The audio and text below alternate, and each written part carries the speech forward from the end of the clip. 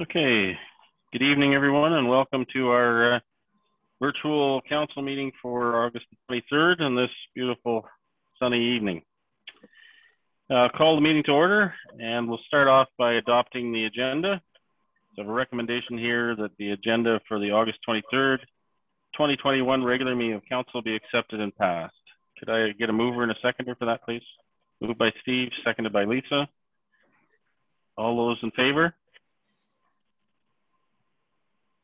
That's carried. Thank you.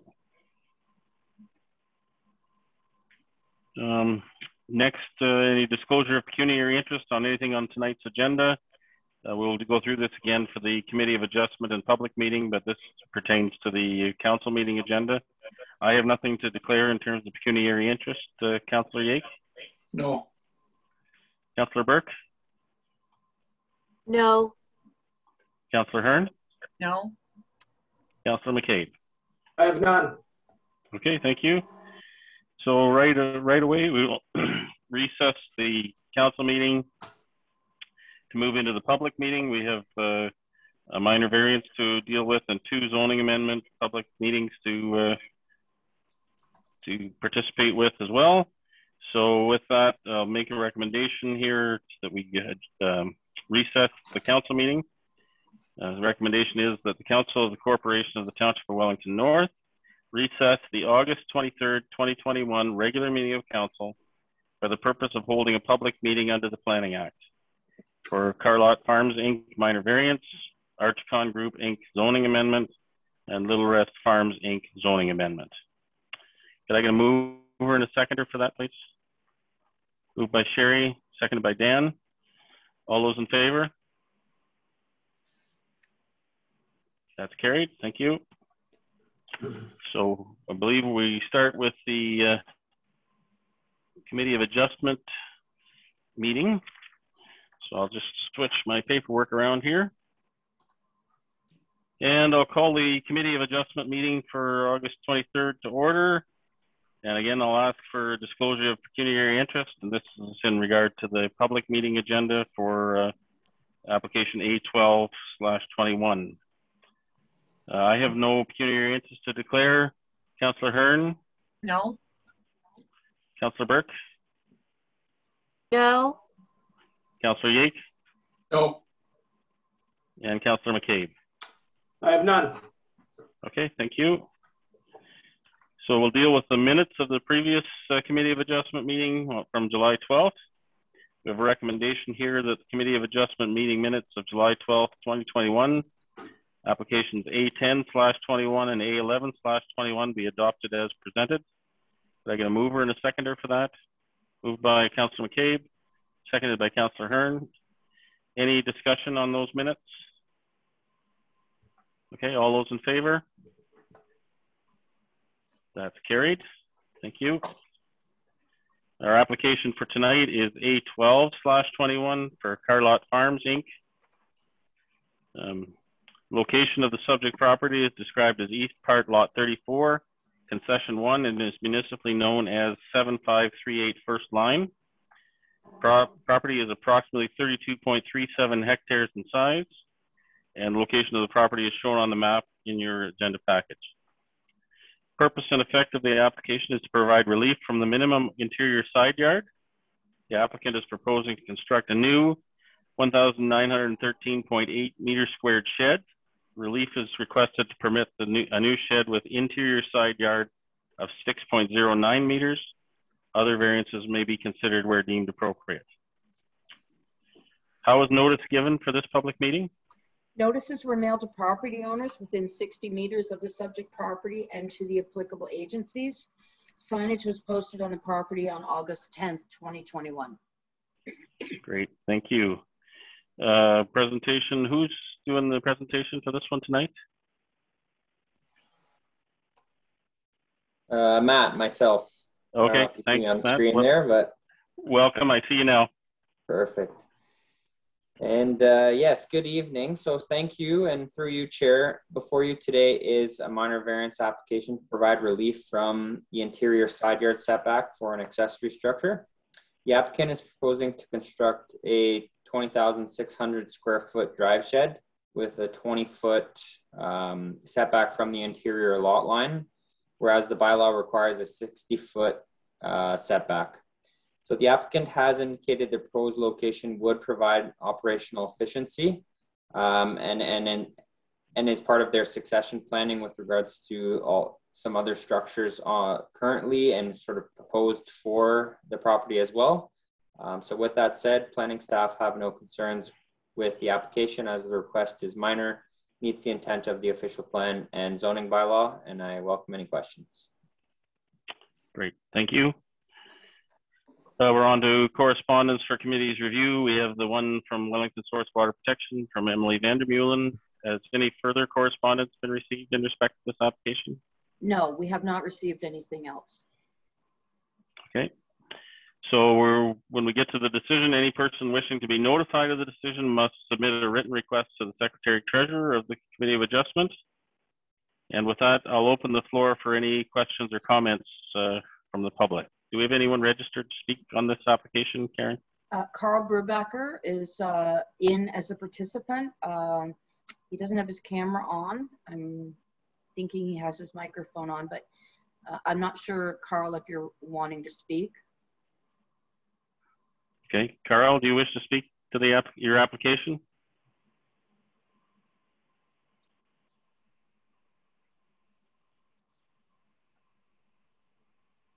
Okay, I'm not hearing him, so I think for now we'll go on. Any questions or comments from the committee? Steve, go ahead. Through you, Mayor, just a quick question in favor of this. I just wonder why they have to go that close to the lot line when they could pull it a little bit further south. It was just I'm looking at the aerial photo, Matthew, and it looks like they could have pulled it a little bit further south and not really had this amendment. Are you able to help us with that, Matthew? So Carl is connecting to something. He's trying to get on here, so go ahead, Matt. Okay. Yes, through you, Chair. So I did have a discussion with the applicant today. I did give him a call, and perhaps hopefully he connects and he can sort of give you the firsthand sort of answer here, but sort of providing details between the lines here. He did advise me that it does provide operational efficiency. They do plan to sort of have the capability to drive through both ends with some of their equipment, and with regards to some of the winds as well as noise, they're looking to sort of mitigate sort of both of those things. And he felt that the 20 feet sort of worked best for everything. And that was sort of what was conveyed to me over the phone today. I'm not sure if Carl's connected here yet, but if he wants to sort of add more, that was my understanding. Okay. He says he's still trying to connect. Okay. Thank you, and that's literally, sorry again through you, Mayor Lennox, sorry, that's all I kind of wanted to know. Just it looked like they had the room for it, but if they need the room on both sides of the north and south end of the shed, that's quite all right. Thank you. Okay. Any other questions or comments from committee? Hey, everyone, I'm here now, I think. Okay. Hi, Carl. Welcome. Good evening, everyone. Did you have any comments you wanted to make in regard to your application, Carl? I know that we did have a question with why it needs to be so close to the property line, and Matthew valiantly tried to give us the answer, but if you'd like to make any comments, feel free. Yeah, Matthew, job well done. We put a lot of time and thought into this proposal. Yeah, there's going to be drive-through on the south side, so it's going to be, you know, best land use. The back corner, if we move further away from the fence line, basically a dead area, potentially up in weeds. And like Matt mentioned, we're trying to, you know, it's kind of a unique way the building's placed in there, but again, a lot of thought put into it because of what is only about 300 meters away from our property. So we're pretty excited about it and think it's it's going to be really nice when completed. And we also want to have some yard at the southeast end, which if we need to move the whole building sideways, puts us out into the field versus keeping it kind of tidied up in the building area. Okay.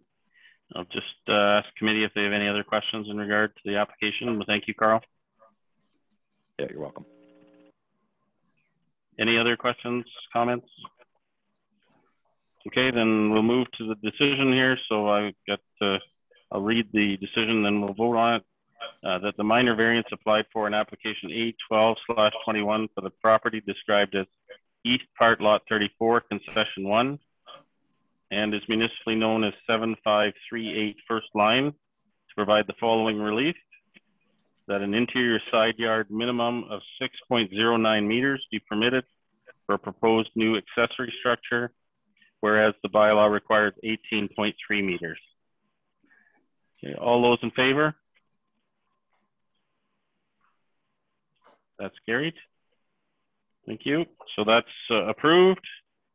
That brings us to the end of our Committee of Adjustment meeting for tonight. So we have a recommendation here to adjourn the Committee of Adjustment meeting. And that recommendation reads that the Committee of Adjustment meeting of August 23rd, 2021 be adjourned. Could I get a mover and a seconder for that, please? Moved by Dan, seconded by Lisa. All those in favor? That's carried. Thank you. We are adjourned from the Committee of Adjustment meeting.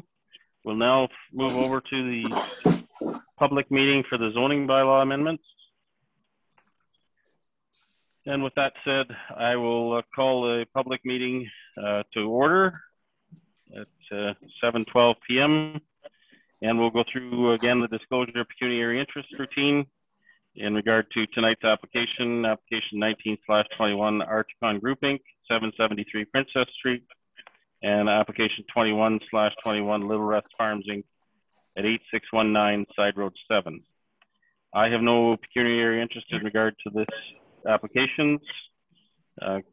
Councillor McCabe? I have none, Mayor. Okay. Councillor Burke? No. Councillor Yake? No. Councillor Hearn? No. Okay, so we'll start with application ZBA 19/21. This is the Archicon Group Inc. application. The location of the subject land. The land subject to the proposed amendment is described as part of Park Lot 9, Registered Plan 61R7008, Part 1, and is municipally known as 773 Princess Street, geographic town of Mount Forest. The property is 0.64 hectares in size and is currently vacant. Of course, the location is shown on the map in your agenda package. Purpose and effect of this application. Purpose and effect of the proposed amendment is to rezone the subject land from medium density residential R2 zone to high density residential R3 zone to facilitate the construction of a 32-unit, 2-story apartment building. Additional relief may be considered at this meeting. How was notice given for this public meeting? Notices were mailed to property owners within 120 meters, as well as to the applicable agencies, and signage was posted on the property on July 26, 2021. Okay, thank you. We have a couple of presentations here for this application. First, Jessica. Welcome, Jessica. Thank you. Good evening, everyone. So tonight we've been brought here for the public meeting for a zoning bylaw amendment application that has been submitted to the township to rezone the lands located at 773 Princess Street in Mount Forest from medium density residential R2 zone to a high density residential R3 zone in order to permit the construction of a 32-unit, 2-story apartment building on a vacant 1.6 acre lot. So currently the subject property is designated residential in the county official plan and zoned medium density residential R2 zone. My report to council has provided an overview of the planning policies from the provincial policy statement, the growth plan, the county official plan, and the Wellington North Community Growth Plan in relation to the zoning bylaw amendment application that was submitted. From staff's initial review, the proposed apartment is consistent with the PPS, the growth plan, and the county official plan. So staff has attached a draft bylaw for public review and council consideration. The purpose of the public meeting is to provide an overview of the proposed zoning bylaw amendment and provide the opportunity for the community and residents to ask questions and seek information from the applicant. There's already been some concerns that have been raised by local residents through the notification process so far. So staff will be listening to any additional concerns brought forward in addition to the letters that have already been provided to the local township. And we will consider everything in addition with the site plan approval process as well for any other concerns. We also have the applicant and the planning consultant here tonight that have prepared a presentation, and we'll hopefully be able to provide further clarification on some of the concerns that have already been raised. And we will also be here if staff or council have any other further questions. Okay, thanks, Jessica. Do we have Andrea Sinclair with us tonight? Yes, we do. Karen? Good evening, everyone. I've been having lots of technical difficulties this afternoon, so hopefully I can share screen successfully. I'm going to go into a little bit more detail about the proposed application. And as Jessica mentioned, there's a few things that have already been adjusted as a result of some of the feedback received.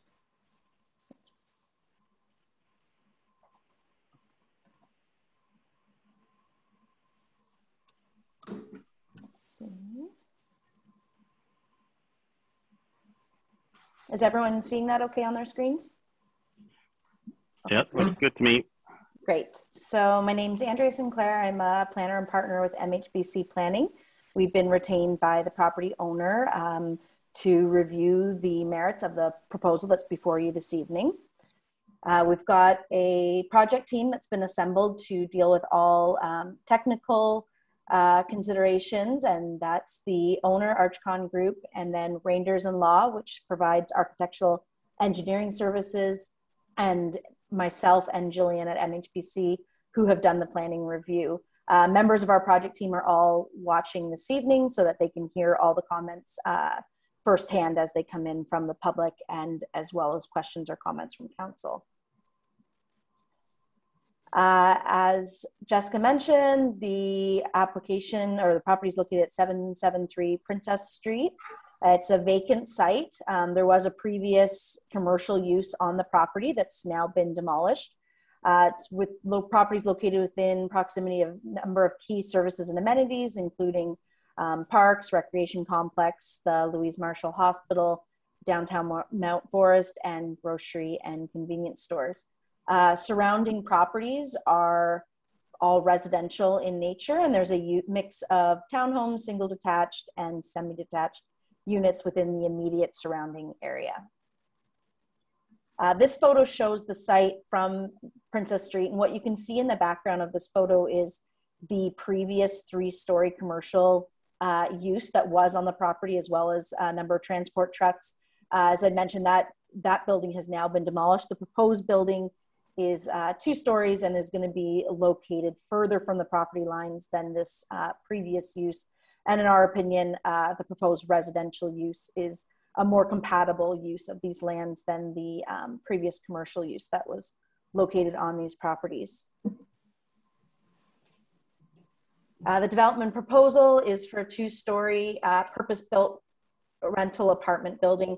That's a really key consideration of this proposal, is that it is intended to provide rental housing, which is really lacking in the area, and it's proposed to be maintained as rental, professionally maintained, and it's not the intent that this will be condo and sold off. We do think there really is a need for attainable rental housing in Mount Forest.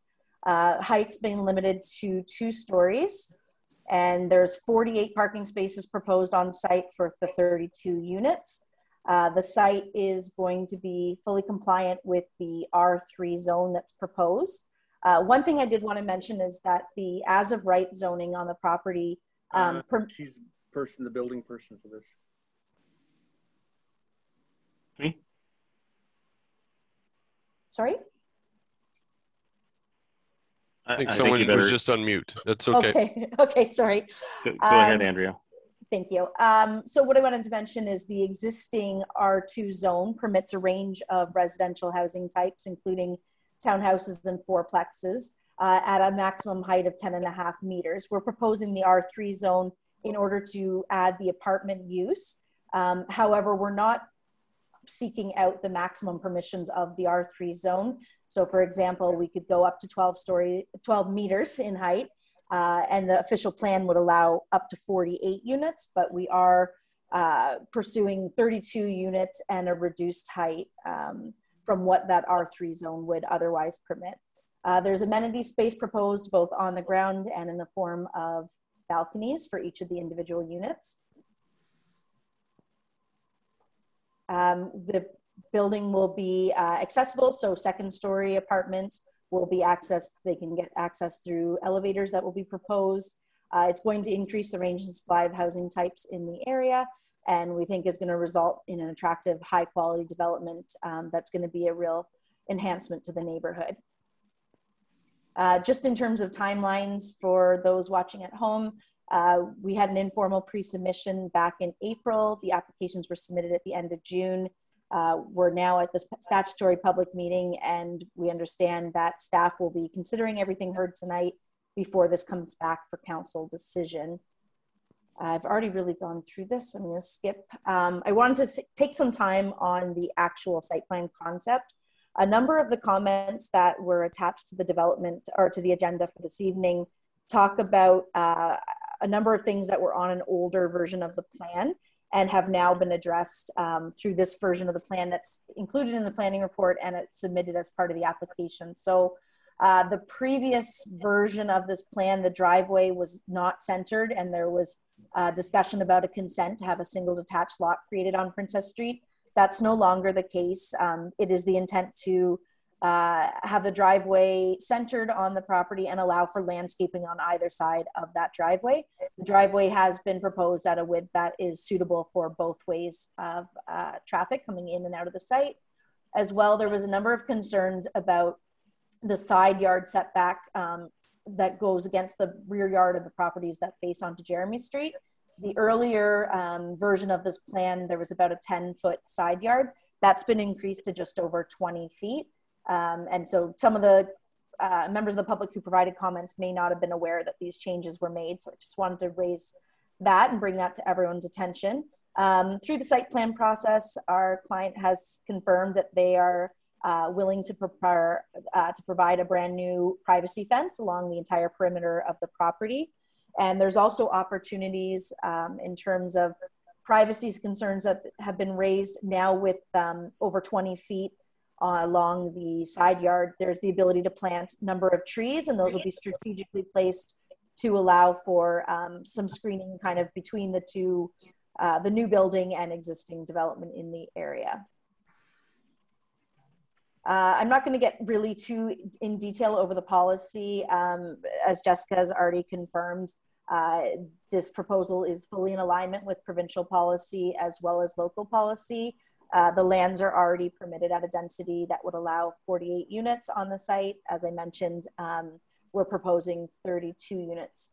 One thing that I did want to raise this evening, and if it's something that is palatable to council and members of the public, is we're willing to build in some site-specific provisions to the zoning to give the public the assurance that we're not going to come in at site plan and suddenly add additional stories or units. So we would be willing to cap the height to the height that's already permitted in the R2 zone, which is 10.5 meters. And we'd also be willing to add provisions that cap the number of units to the 32 that are proposed. The plan that's before council today is really what we are intending on going forward with. We don't have any plans to add anything additional once the zoning is in place.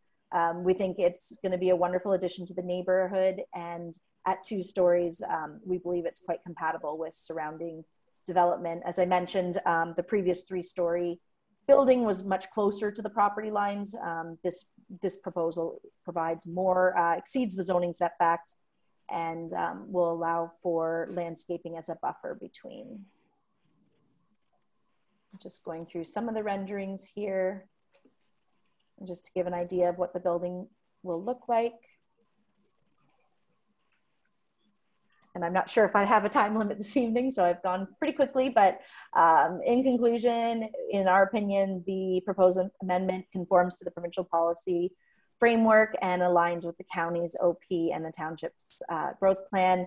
The use is already permitted by the official plan, and this the purpose of the zone change is really just to add residential apartments to the site at a height and density that we feel is appropriate for the area. And I'm here to answer any questions that council may have. Thank you. Okay. Thanks, Andrea. Stay tuned. We may get back to you. Thanks. Before we move on to the next section, I just wanted to provide a little bit of context to the process here. So tonight we're dealing with the public meeting for the zoning bylaw amendment, but there's a number of other steps that happen in an application such as this. In this particular case, because it was previously commercial use, it had to go through an environmental assessment process and had to have a document created called a record of site condition to allow it to switch to residential use. It has to go through this rezoning, which is a very public process and provides an opportunity for members of the public to provide comments, ask questions, of which council will be listening, and the applicant will be listening very carefully to try to make sure that what's proposed is in the public best interest. And there will also be a very large and detailed document created called a site plan agreement, which will address a number of the items that may be discussed this evening, even though it's not part of the planning process. It is part of the building process, and things like height restrictions, different buffering of neighboring, such as was discussed with fencing, light mitigation, all of those types of things fall into the site plan, which council has oversight over as well.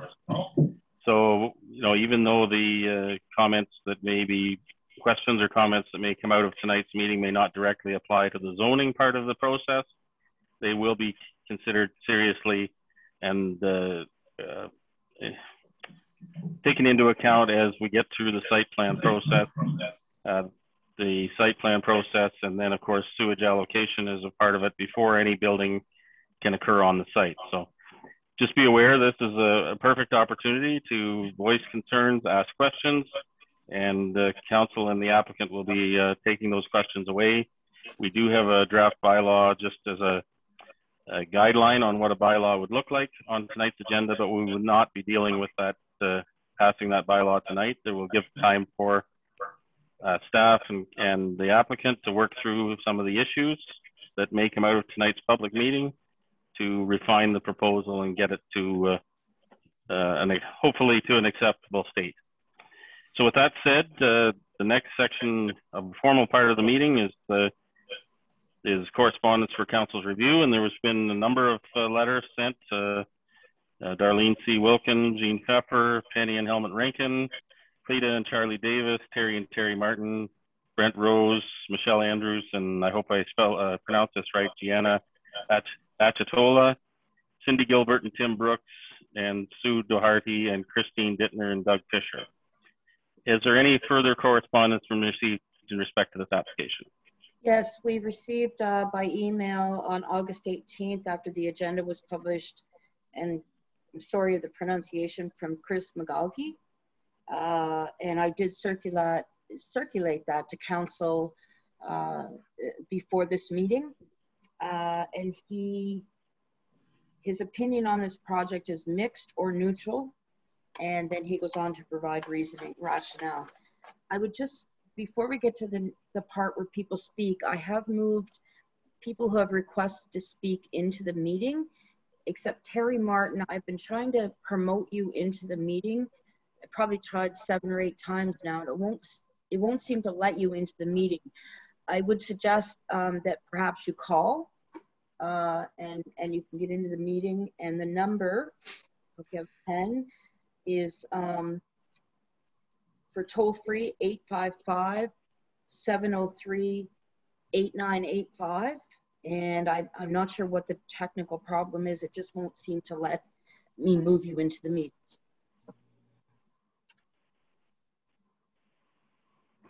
That's all. Okay. Okay, thank you, Karen. Anyone wishing to get notice of the decision of the bylaw would consider it a regular council meeting following this public meeting, not tonight, but at a future meeting. Persons wishing notice of the passing of the bylaw must submit a written request. And with that, I'll open the floor for any questions or comments from the public. And the first I have on my list is Michelle Andrews and Gianna Achitola. I hope I pronounced that right. You have them available, Karen? Yes, they're on the meeting. They're here. They just don't have their camera on. Okay. Michelle or Gianna? There they are. Hi there. It's I just want to correct everyone. It's Johnny, G-I-A-N-N-I. It's okay. just pronounced Johnny. Sorry about that. That's okay. It happens all the time. It's an uncommon name. So I want to, Michelle and I, we live at 307 Jeremy's Crescent, and we want to just thank everyone for this opportunity to speak. I also want to thank the council for coming out. They met with the neighborhood to review the site and listen to our concerns, so I thank you for that as well. So at this point, Michelle and I think, you know, based on lots of talk with the community and the neighborhood, I'll let them speak for themselves. But I think we're all kind of unanimous in the sense that we're concerned about the proposed building. It's a 2-story, 32 unit in our backyards or surrounding our properties. I don't think we're opposed to development in general. Like, I think we support that, and we know and understand the community is growing. It's this type of build, and with that, the R3 zoning change will allow that to proceed. I know that there's other steps, but it's one step closer to allowing that type of development to proceed. And I just, I think, I mean, whatever decision is made is going to affect the neighborhood for, like, basically permanently for decades to come. So I think that this is extremely important for us to acknowledge how we feel, personal homeowners, with this building going in our backyard, and also just for the community in general. I thank the developer for reviewing those new frames and presenting those changes that I wasn't aware of. We still have old information in the sense of that. And they did now acknowledge that, you know, there's a huge concern with privacy in general, especially on the south and east sides of that building, where originally we expected it to, we were presented with a 10-foot allocation on the side, which is really concerning. The fact that it's 20 is better, but because it allows for potential, you know, trees and have you so. But the fact that they're able to tower still over our, you know, like the second story is basically towering over the fence line. You can't build a fence high enough for, to protect, you know, your privacy, and that just proposes another eyesore situation. You know, I think the nature and fabric of our neighborhood is all built with single-family homes. That's been addressed here in the sense of detached, semi-detached. Row housing with, I think the max that I've seen is like 3 in a row before there's a break between, you know, buildings. And they all have, you know, they're not towering over adjacent lots. They have, you know, a fairly decent allocation of land between the established homes that are already there, so that it maintains some sort of privacy. We've been here at, we're the second house in from Jeremy's Crescent, so we're on the southeast, and basically the building would start somewhere in the back of us, but we would get affected by those balconies and second story windows. We quite enjoy our backyard. We do everything from having like a seasonal pool in there to gardening, you know, everything else, family time. And we're afraid this is going to cause a fishbowl effect. Everyone's going to be able to, and we're not going to enjoy our property. We also understand, you know, the maximizing of potential, profit. We get that. Business is business. Everyone wants to try to maximize, their potential for whatever lot, putting as many on as you can. But there's a cost to associated houses that have potentially been there it doesn't fit in with the fabric of our community. Like I suggested, they're saying that it potentially would look, I'm going to use the words that they've used, attractive and enhance the neighborhood. I don't agree with that concept. And then on top of the privacy, which is a huge concern, there's community safety in general. Princess Street is your typical suburban side. It's not a huge main thoroughfare. It handles quite a bit of traffic on its own because of the area residents, but it also is a link between Cork and Dublin, which are super busy streets, each leading to community center, hospital, long-term care. There's, resident, what do you call it, the Strathcona community there. There's group homes. And on top of all that, we have the Mennonites that use that when they pop off of the main to try to get off the main. They use Princess as a side street to get to the clinic, to the community center, so forth, depending on the direction they're coming in. So, and then all that, and I just got to reiterate that we have no sidewalks in the area. There's people on the street walking their dogs, cycling, jogging. So this is all, like, we're all trying, like I walk my dog twice a day and I'm navigating traffic because I'm forced to basically walk on the street. So we're adding even just, it's simple math. If you do the simple math and you have a building of 32 units, there's 48 parking spots, even if we just call it 48, and they're each doing one trip in and out a day, it's adding at least 100 trips a day.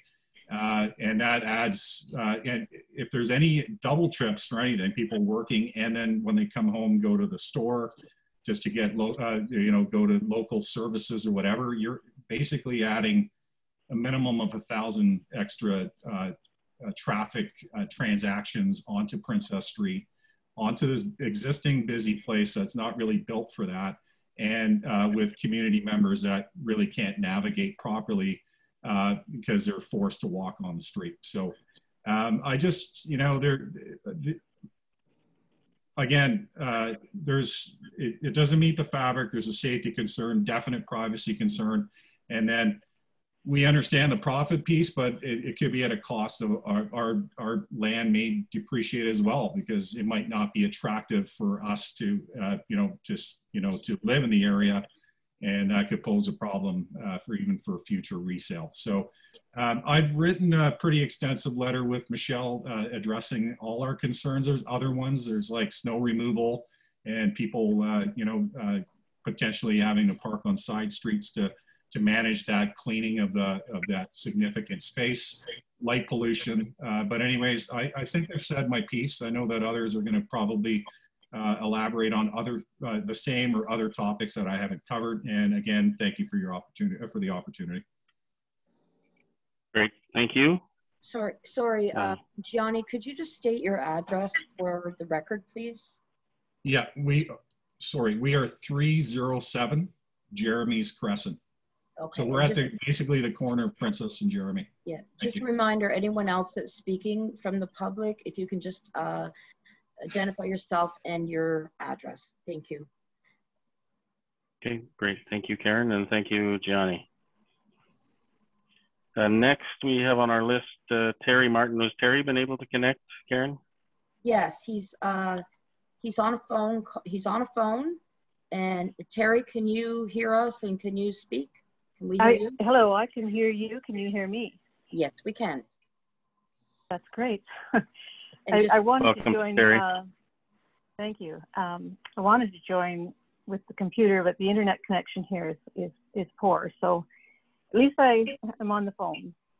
So thank you to the councillors and the mayor for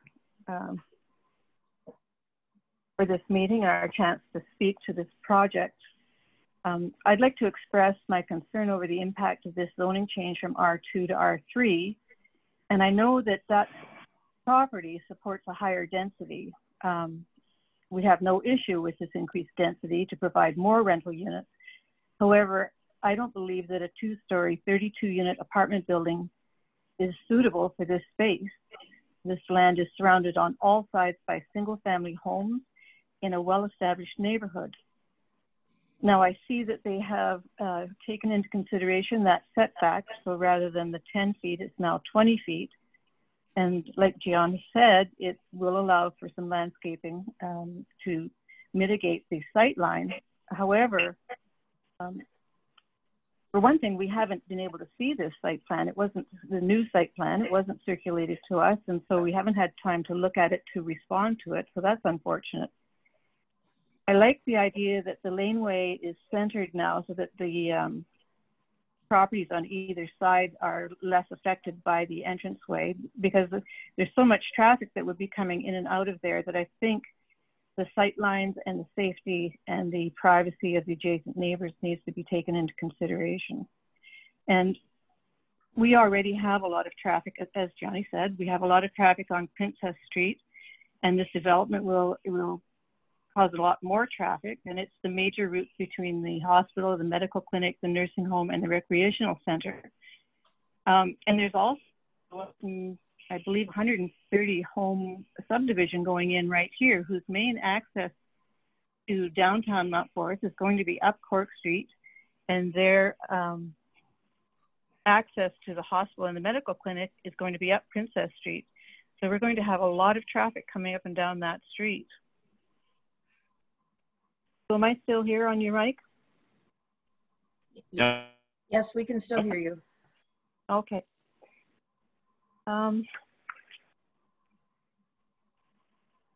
See. So anyway, my name is Terry Martin, and I live at 781 Princess Street. However, I also have 4 rental units in 2 semi-detached homes on Jeremy Street at 311 and 315 Jeremy Street, and I'm also on their long border on the other side with my rental buildings which have triplexes there, and a lot that we would like to develop. And this, of course, will impact what we are able to do with our property, with the vacant area.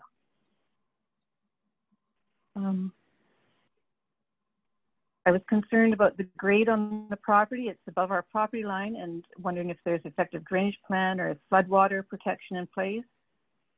And does the site plan meet fire code restrictions? Where's the nearest fire hydrant? Is there sufficient access for the firefighters? I had mentioned that we had a meeting with Ken Matthews and talked about a site plan that we had when we were considering buying this property, and it was for 15 townhomes, townhouse style buildings. They were barrier-free. Each unit faced each other across a central laneway. Each unit would have 975 square feet with a private driveway to an attached garage, a rear patio, private green space, and a front landscaped yard.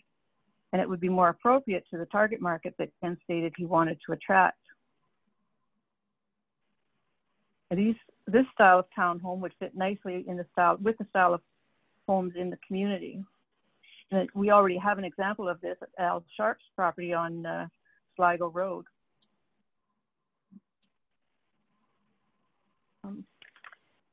I noticed when I was looking over the agenda for the meeting that there were some bullet points that ArchCon put forward for the benefits of their proposal. And I would like to address each one of those bullet points as being things that I disagree with.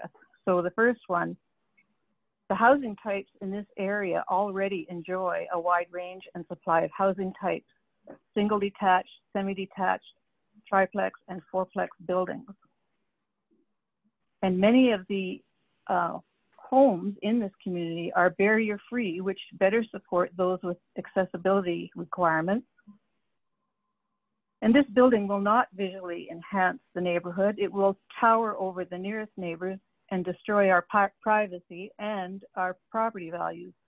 And on my rental units, I could imagine my renters might be affected by this and want to move out, and then I would have to try and rent again, and it might not be attractive to very many people to have this thing towering over their backyard.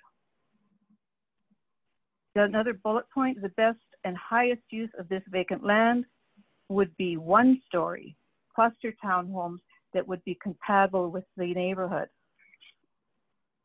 We're not against density. However, this proposed site plan negatively affects many established homes adjacent to the property. We would ask council to decline the zoning change for this proposal and ask the developer to come up with a plan that fits into this community. Buildings should be of similar size and scope as existing neighborhood buildings. It should not negatively impact close neighbors. It should be in sync with the neighborhood and the people who live there. Thank you for considering our neighborhood. Thanks, Terry. Okay. No, did you have something further? I didn't mean to cut you off. No, I was done. Thank you. Okay. Thank you, Terry. And next on our list is Penny Rankin. Penny, are you with us? Yes, she is. Okay. Penny, whenever you're ready. You're on mute, Penny. There you go. Okay. Well, good evening, Mayor and councillors, and thank you for the opportunity to speak on this matter. I would like to thank everyone, the councillors and mayor, for coming to the meeting to join us and discuss our issues. And out of that, I'd like to thank Archcon for relating to some of the concerns and addressing them. And I may be reiterating comments already said. One thing, it was mentioned that there was a 3-story commercial building in that lot previously. When we bought our property, that commercial building was there. Our property sat on the market for a long time, and the sign came down. It was still for sale, but they had given up hope of selling it. And I believe it was because of that large building behind us. We bought this house for other reasons other than that, but it did deter buyers from buying. Mention the superior building. Yeah, I just did. Okay, and I'd like to say that the picture of the proposed plan looks very nice. However, we feel that this apartment complex belongs on a much larger piece of real estate in an area more suited for that size of building. And we have the matter of privacy. The residents on the back side of the building will lose privacy that we now have. And yes, the privacy fence you're referring to will be fine for people on the first story of the building, will not affect the ones on the second story of the building that can still look down into our yards on Jeremy's Crescent. Oh, and sorry, my name is Penny Rankin, and we live at 319 Jeremy's Crescent. So we will no longer be able to enjoy relaxing in our yards in private. And depending on how close everything is, if we have to block off some of our back rooms, then we're not enjoying it. And we will not be able to get the sunshine to enjoy either in our windows or in the backyard due to the height of the building. And has any thought been given to the amount of increased traffic on Princess Street that this will create? With no sidewalks, the children wait for school buses at curbsides, and this could be an accident waiting to happen. And were any studies done on the traffic situation before this process began? And if not, why not? We now have a newly renovated hospital. With more housing being built in Mount Forest and nearby areas, there will be more people attending the hospital and medical center, creating more traffic. Vehicles intending to visit the hospital, the medical center, or the long-term care facility coming from the west end of town or the southwest portions in town will use Cork Street and Princess Street to attend them. Already this would be more traffic than is current, and that hasn't included the traffic that this building will create. To be considered are the ambulances which regularly use this travel path when accessing or leaving the hospital from the west end of town, and how are they to navigate the increased traffic? On the west end of Princess Street, as you know, are the sports complex, ball pavilion, pavilion area, playground, skateboard area, and a proposed swimming pool, which are only a block away. Children are constantly walking, biking, or with a scooter or skateboard on the way to the park. The increased traffic will definitely be a hazard to them. In addition, our area has a high Mennonite population with their buggies. They use Princess Street to access the hospital in one direction and the sports complex for blood donations in the other direction. Traffic must adhere to them to provide them the right of way. And we have a lot of seniors in the area who walk for their exercise. Also a lot of people, some seniors, some not, who walk their dogs on the road. In this area, there are 2 group homes. Very often you will see a caregiver pushing one of their residents in a wheelchair in order to get them outside for air and to see different scenery. Where are they supposed to travel with the increased traffic? All of the above reasons will create a traffic hazard for the citizens currently living in this area. And what statistics do you have for traffic? With a proposed apartment supposedly for seniors 55 and older, this increased traffic would be an all-day problem, not just early morning and late afternoon. And do the plans for the building include any possibility for fire hazards? How are the fire trucks to enter the one laneway which is accessing the building? And where will they be situated with all the parked cars? And you have to take into account that very often there will be multiple fire trucks, ambulances, and police attending as well, depending on the situation. They are considered a 3-tier response. It is my understanding that the fire vehicles will need access to leave the premises without having to do a 3-point turn. There looks to be barely enough room for them to enter with parked cars on both sides of the lot. And I have put in a request to the fire department for confirmation on any ruling in this area for that. And I know apparently it is a ruling in another area. And there is also no mention in the report of plans for garbage disposal. Where would the bins be located until the garbage pickup dates? Yellow bags are now only picked up every 2nd week. Will they be contained inside the apartment building or outside where they will smell? And the report mentions the height of a proposed building, 9.4 meters. It also mentions being compatible with the existing community on page 7. 9.4 meters is not compatible with any building surrounding this property. If you stand in the middle of the property and do a 360-degree turn, you will not see any 2-story building. It will detract from the look of the neighborhood, not enhance it. Nor will it be complementary to the existing residential uses, your words also on page 7. You admit on page 5 that the surrounding area is characterized by a range of low-rise residential development. So how does your 2-story building fit in with that? Your report also indicated that there is an apartment complex north of Waterloo Street. The only one that I know of is on Queen Street and is again 1-story. Not at all like your proposed building.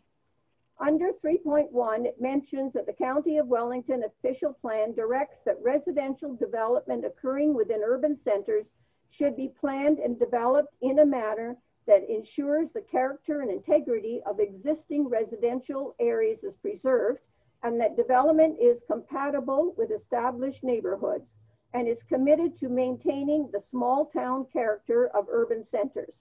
I'm sorry, but nowhere in that statement can I see the vision of a 2-story apartment building. Though new buildings in an intensified state are being built, we are still managing to have the feel of a small town. That is why we chose to live here. I spoke with a gentleman at the farmer's market last Saturday, and he advised me that he has just relocated to Mount Forest. Why? Because he liked the look of the town and the feel of the small town atmosphere. And also there is one of the local residents involved in this that had the same reason for moving here. I'm afraid that I beg to differ on page 11. You advise that your apartment building will be a positive addition to the neighborhood and will be an improvement for the existing vacant land. Sorry, but I'll choose the condition of the vacant land. I disagree when on page 11, you advise that the setbacks are generous. They certainly are not when the neighbors are considered and you think 2 stories are low rise. In 6.1.3, it states that policy 1.5.1 of the PPS states that the community should be promoted by planning public street, etc. to be safe, meeting the needs of pedestrians. With no traffic study, I don't think your plans meet this criteria, nor have you taken any existing residents into consideration. Again, in section 6.3.1, the growth strategy is to protect the county's unique small town character and land uses. There are other means of achieving the intensification required by the growth plan, the Wellington County Official Plan, and the Wellington North Community Growth Plan. We and our neighbors have expected a building to be constructed on the site and have no opposition to that.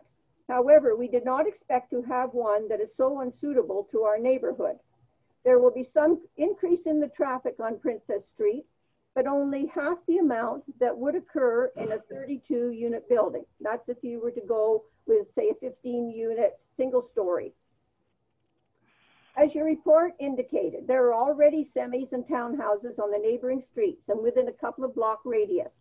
There is also a proposal for 58 detached homes, 30 semi-detached homes, and 36 multifamily or townhouses just around the corner on Cork Street.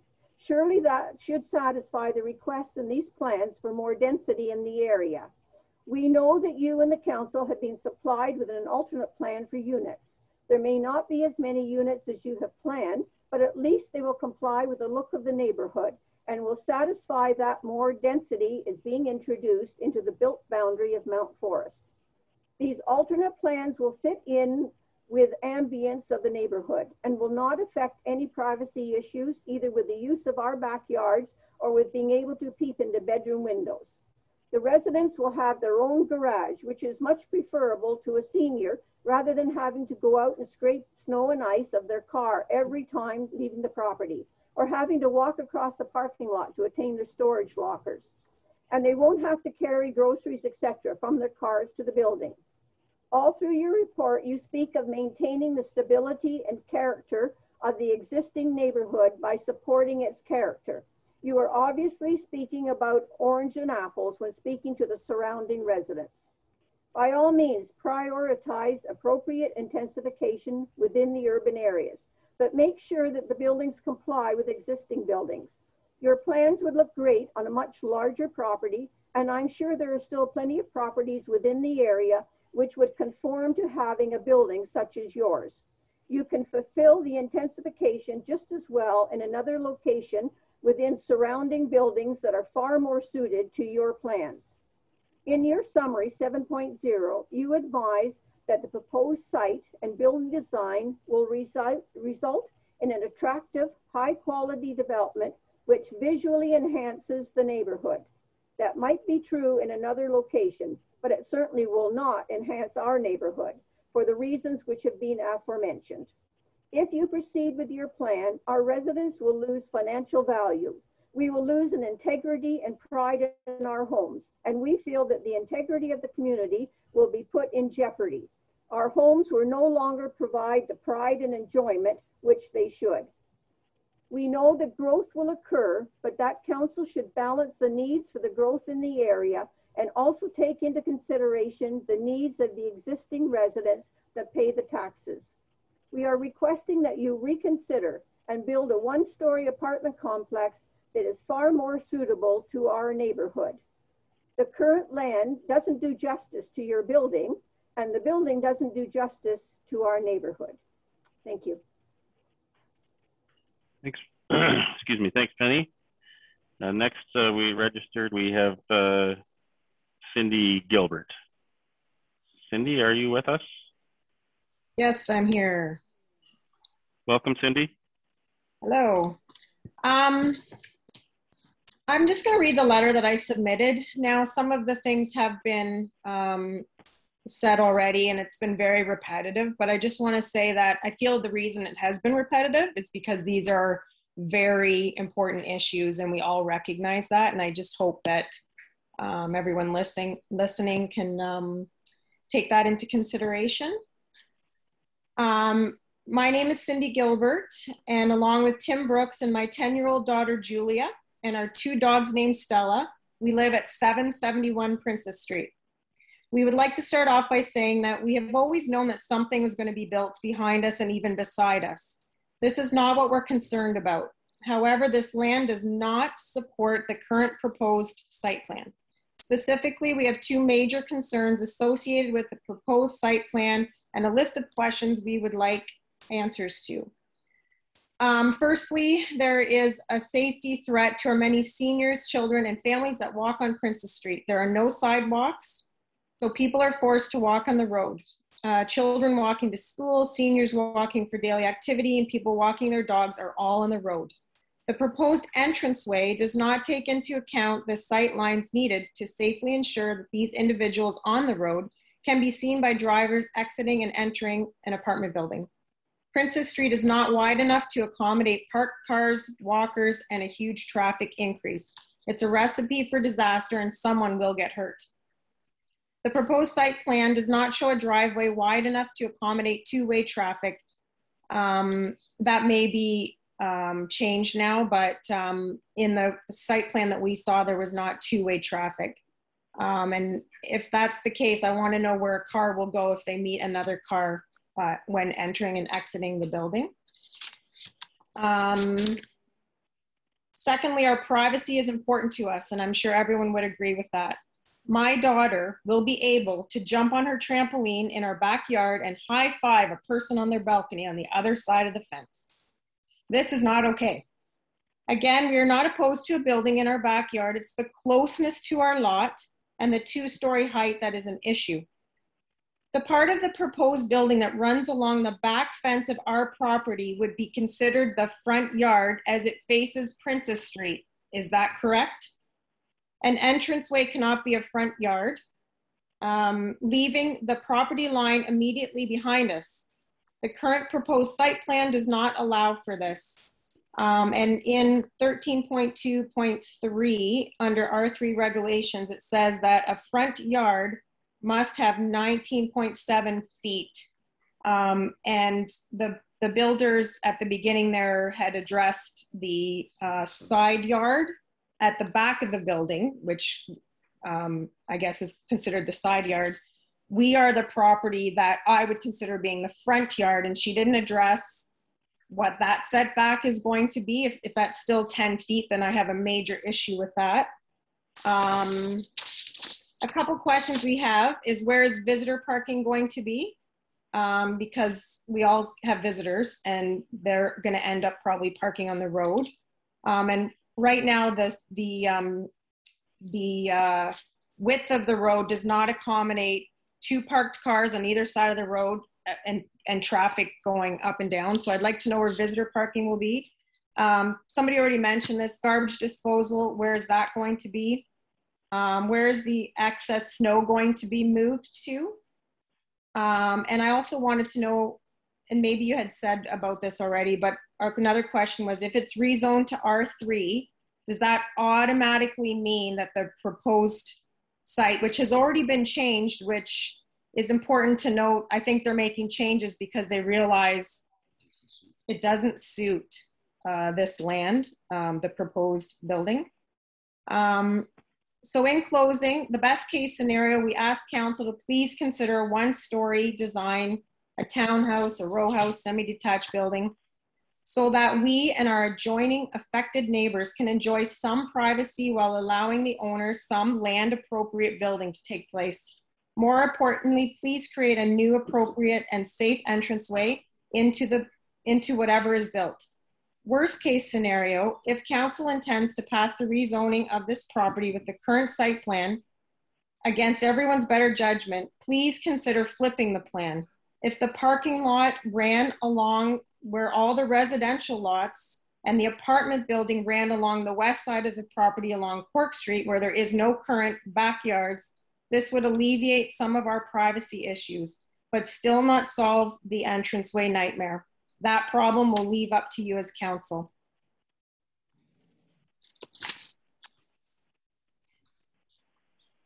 Oh, and the other thing that they had said at the beginning, the building that was here was not close to our property line at all. So I'd like to say that it wasn't closer to our property at all.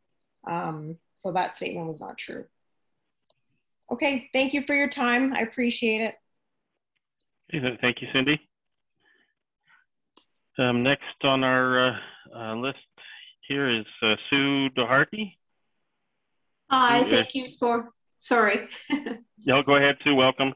Thank you. I just had a few questions. Of course, I agree with all of the comments that have been made, so I don't really want to go over them again. There's obviously a lot of concern within the neighborhood. I am not directly affected by the apartment complex, but I do feel that it will be detrimental to the neighborhood.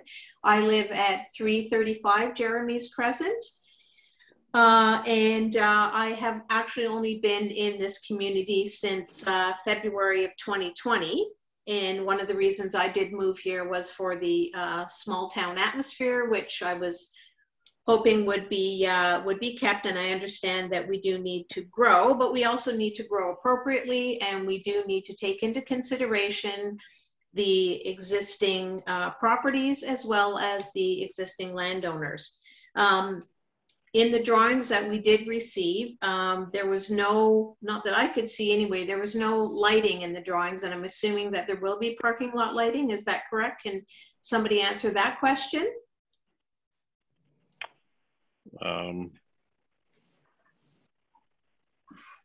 Andrea, are you with us still? I'm still here, and yes, I'm happy to speak to that. So as it's been mentioned, there will be a site plan approval process that we'll also have to go through.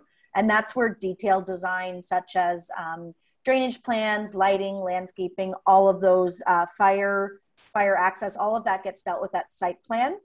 So there will be a requirement for lighting on the site, although in saying that, it's almost always a municipal requirement that there's no spillover onto surrounding properties. So they have to use fixtures that are full cutoff, and to make sure that that light doesn't spread to surrounding properties. But that will be something that will be certainly reviewed in detail by municipal staff through the site plan process.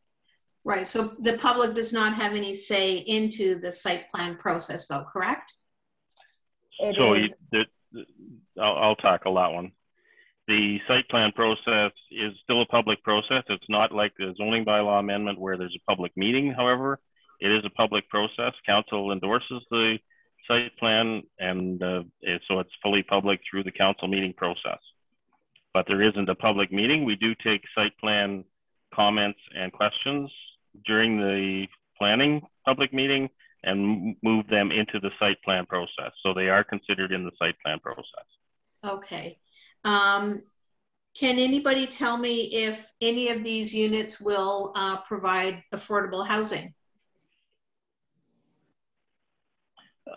So I'm just not sure what's your definition of affordable housing. I think well, the applicant is looking at this providing lower cost housing than say single family detached or semis or those types of things, because the footprint is smaller. But I'm just wondering what it is you mean by affordable housing. Well, basically, we do realize that we have an issue even with rental units, that there's lots of people that can't afford the market price for rental units right now. So by affordable housing, for those people that are not necessarily able to work full-time or on disability, situations like that, will it provide any below market rental housing? Okay. I don't know the answer to that. I doubt it, but I'll let Andrea address that if you would, Andrea, please. Yes, thank you. So what we're trying to achieve here is attainable affordable housing, or attainable rental housing, sorry. So it's not subsidized housing. It's not, it likely will not meet provincial definition of affordable housing. However, the building's been designed in a way to keep, what we're trying to do is keep the rents on the lower side. This isn't meant to be a luxury rental. They really want this to be attainable to a large number of people who cannot find rental housing in the Mount Forest area. But there are a number of things that factor into the cost. So for example, single story townhouse units as a rental product are going to be more expensive to rent than sort of the smaller units within an apartment.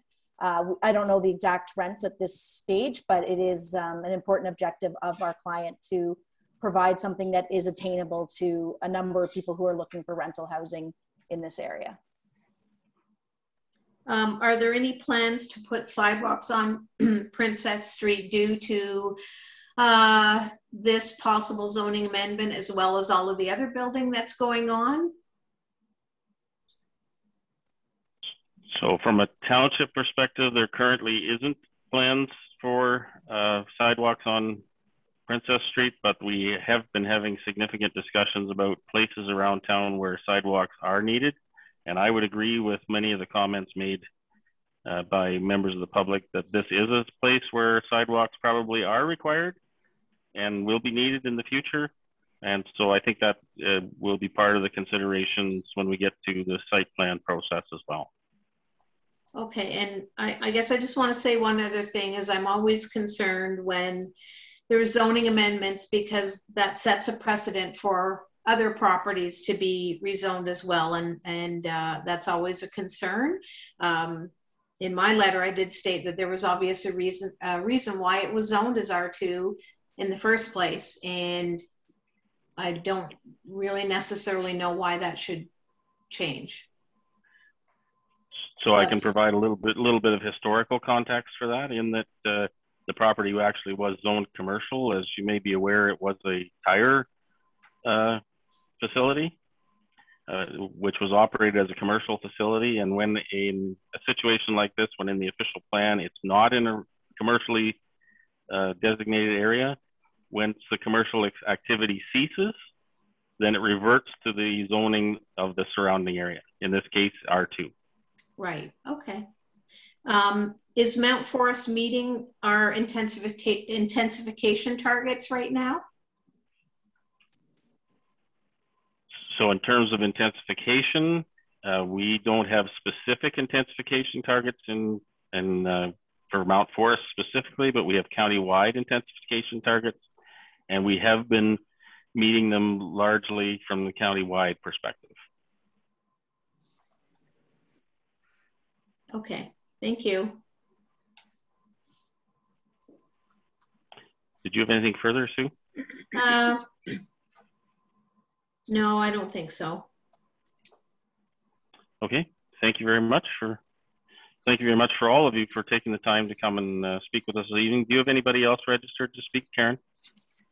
No, I do not. I would just like to ask, though, I see that Sherry is still on video, but also on phone.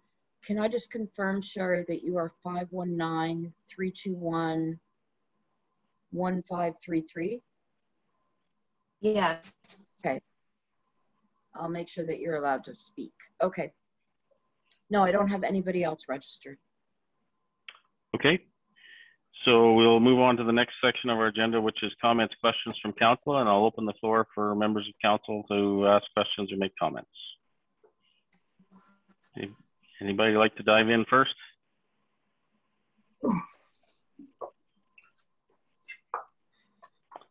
Go ahead, Dan. I'll start. I really just want to say thank you to all the people that wrote letters, commented here tonight. Thank you, for your passionate comments, emails, phone calls, visits, and some of the comments. A lot of the comments that have been made here tonight will be taken into consideration. The developer has made some adjustments. Let's hope that some of these comments that have been made here tonight will make him make some other adjustments to make this a compatible use to that property and a compatible development, I guess, for the surrounding homes. So anyway, we'll certainly take all these comments into consideration and go from there. Okay, thanks, Dan. Anybody else? Steve, go ahead. For you, Mayor Lennox, I think this is part and parcel to our process of a public meeting and seeing what is the concerns of the neighbors surrounding this property. I know we all went and listened to their concerns and issues on site, and I think this is a great way to bring it public, and hopefully ArchCon takes into consideration these concerns, and everyone on the council does as well, and we move forward, and hopefully there's compromises to be made and find find a good solution for everyone. As they say, good fences make good neighbors. Okay. Thanks, Steve. Anyone else? Lisa, go ahead. Yes, and I don't know who to ask this of, and it's maybe a long question, and it's something I've likely missed. What is the height of the proposed building? I know it's a two-story building, and a two-story house would likely be 20 to 25 feet, and what's currently allowed. I'd just like to know if someone could correct me if I'm wrong. On the R2 zoning, we could currently have detached house, we could have fourplexes that could be up to 34.5 feet and a little bit less than 20 feet back from the side yard, or 24 point something from the rear yard, if you want to flip that property around and call it a rear yard, like people are alluding to that it should be, right? So how does this property kind of height-wise and setback-wise differ from what is currently allowed in our R2 zoning? Complicated question, I think. Okay. Jessica, can you address some of the R2 specifications and how it relates to this? And then maybe Andrea can address the height of the proposed application. Yes, so just pulling up the bylaw here.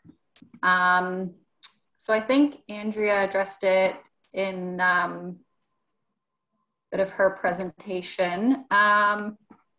The proposed, or sorry, the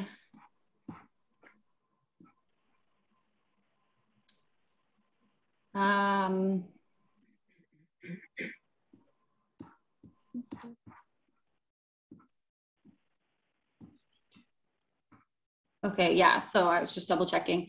So the maximum building height in the R3 zone is 12 meters or 39.5 feet. And then because of the shape of the lot, it does become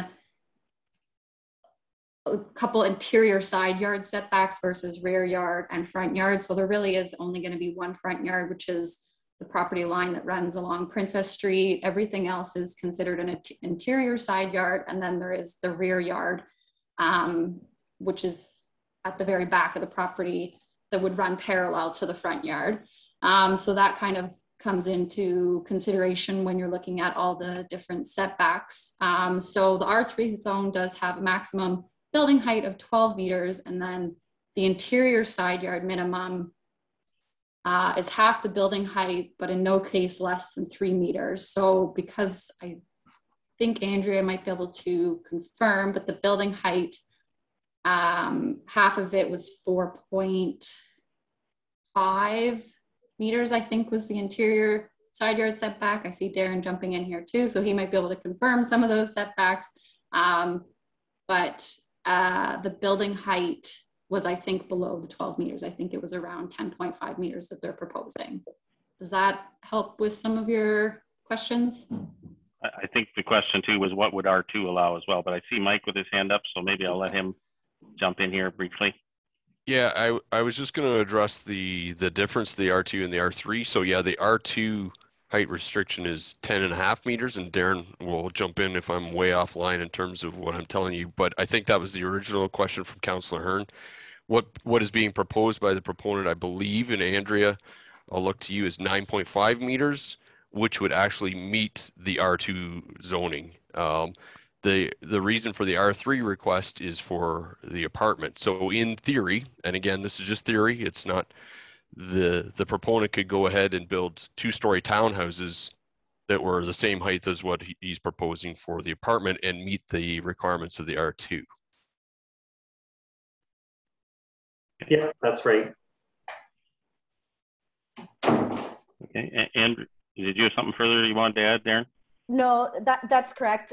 Just wanted to confirm that, yes, the height that's being proposed, I believe it's actually 9.4 meters, which falls under the 10.5 that are currently permitted under the R2 zone. So to Mike's point, exactly that fourplexes or townhouses could be built on the property at a height that actually exceeds what's being proposed here with the zoning that's permitted as of right. So no other amendments are being sought on the R3 other than we needed the R3 to permit the use.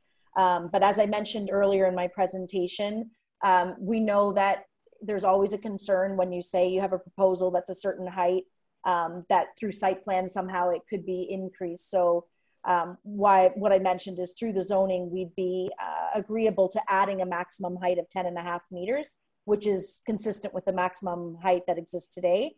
There's no intention to build up to the 12 meters that the R3 zone would normally permit. And similar to that, we were agreeable to putting in a maximum unit count so that there's no additional units being added once we get to the site plan process.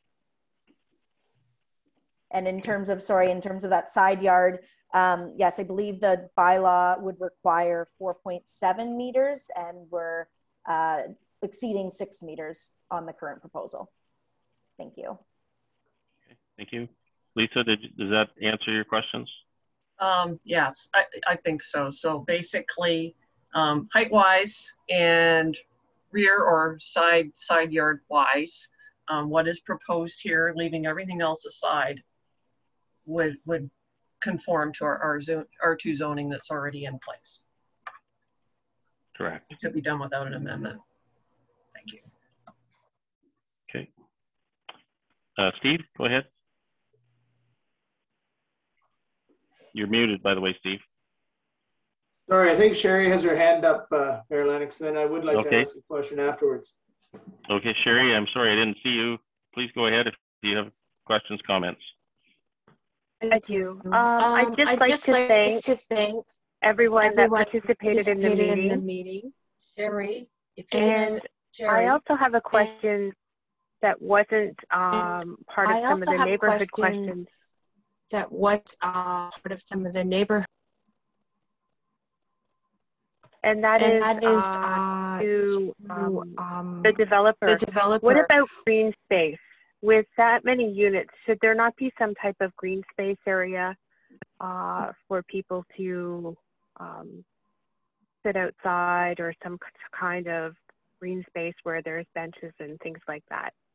Wondering if that's a consideration. Okay. I'm not sure who to direct that one to. Andrea, would you like to tackle that one? Sure, and apologies. I was having unstable internet before, which is why I kept not showing you my face. But there is, so in addition to the individual balconies, there is plans for exterior, more common green space area that all residents will be able to use. It'll be a fairly large patio area. The details of that have not been worked out. That'll happen through the site plan process. But yes, there have been accommodations made for both private individual open space in form of balconies, as well as some ground floor amenity area. Thank you. Okay. Go ahead, Sherry. And if I may, I just hope that through this process that the developer will take some of the additional comments made by the neighbors into consideration. Okay. Thanks, Sherry. Karen, I see you have your hand up. So Sydney Gilbert has been moved out of the meeting because she's had the opportunity to speak, but she has her hand up. I believe she wants to speak again, so that would be at the direction of council. Okay, I think I better go around deal with council's questions and comments first, and then we'll see whether council is open to that or not. Go ahead, Councillor McCabe. Thank you, Mayor Lennox. I know council received the original plan that the Martins had for their proposed site plan for this property. I wonder if ArchCon has given any thought to that, where it's 15, I believe it's 15 units, 1 story with the parking lot down the middle, instead of 2 stories parking lot on the west side of the property. Andrea, are you able to address that? I think all I can say on that regard is our clients are certainly aware that that alternative proposal has been prepared. It's not what they're pursuing with these applications. And as I spoke to earlier, in large part, that goes to sort of their overall goal to have these to be more attainable rental. And I don't have the exact numbers to compare, but I do know that that proposal would be far more costly in terms of what the end price would be of those if they were to be rental townhouse units. Okay. Thank you. Thank you. Thank you. Any other questions from council? I have just a couple here myself. I'll maybe dive in with that. And I think, Andrea, I'm going to address this one to you. When on site, clearly the property is largely because of its previous use is graded up relatively high relative to the neighboring properties. And since height is being raised as such a major concern by the neighbors, has any consideration been given to actually reducing the grade of the existing property before the building would be constructed, or has grading been reached the consideration stage at this point? I will, I don't want to attempt to speak engineer and screw it up, but I know our engineers are listening today. That's certainly something I'll take back to the team. They have been working through grading plans for the site, and there may be an opportunity to sort of address that grade. So it's certainly something we can be prepared to speak to when this matter comes back, or through correspondence back to planning staff. So unfortunately, I just don't have the details of the grading in front of me right now. Right, I just felt that that was probably an option to, based on my layman's look at the property, that might be an option to help address some of the neighbors' concerns. I just have my team sort of messaging me on the side, but they did say we'll look at how we can adjust the grading plan to see if that's something that can be done to sort of reduce the height differential between this property and the surrounding. Okay, thank you. My next question, and I know that a number of residents raised this when I met with some of them on site, it was not just about the building setback, but it was about the balcony setback relative to the property line. So I just want some clarification when we're talking setbacks particularly from, let's say, the east property line. Are we talking setbacks to the main part of the building, or are we talking setbacks to the balconies? And if it's just to the main part of the building, how big are those balconies, I guess is my question. Sure. So the setback is to the building itself. The balconies are slightly closer, although the balconies still meet the minimum setback, so they're not encroaching into the side yard setback requirement. I don't have the exact depths of the balconies. They're usually about 1.8 meters, but I'm not sure the exact, they're 5 feet, sorry, in depth. Okay. So from the approximately 20-foot setback, it would be 5 feet less to the balcony edge. Yeah, we're at about 20 feet, 4 inches. So yeah, it'll be 5 feet less to the balconies. Okay, okay. And then I guess my only other comment was around the driveway access and sight lines and those types of things. And I'm going to actually direct this more to our staff. With any application for development, those sight lines have to meet certain requirements in order for it to be an acceptable entrance. Is that not correct? Based on fire, emergency personnel entry, and safety of exit onto our streets. Mike, do you want to tackle that? Yeah, I see Matt jumping on as well, and Darren will perhaps have comments too. Yeah, typically we have sightline triangles that we give consideration to make sure that, that there's clear access in and out of the properties themselves. So it is something that we consider with all applications. And that's based on established engineering standards, is it not? Yeah, so Matt, go ahead, Matt, sorry. Thanks, Mayor. Yeah, there's also turning radiuses that would be part of the assessment of what's proposed as far as truck turning radiuses, and those would be based on engineering standards. Okay, thank you. I don't think I have any further questions right now. Certainly, I'd like to thank the residents for their effort. Lennox, I think Darren had one other comment around the sightline piece just before you leave that topic. Okay, go ahead, Darren. Just with the turning radius, it's regulated through, say, the municipal servicing standard and the building code to make sure that fire trucks can safely enter and exit the site. So absolutely, we'll be looking at that from a few angles through site plan review. Okay, thank you.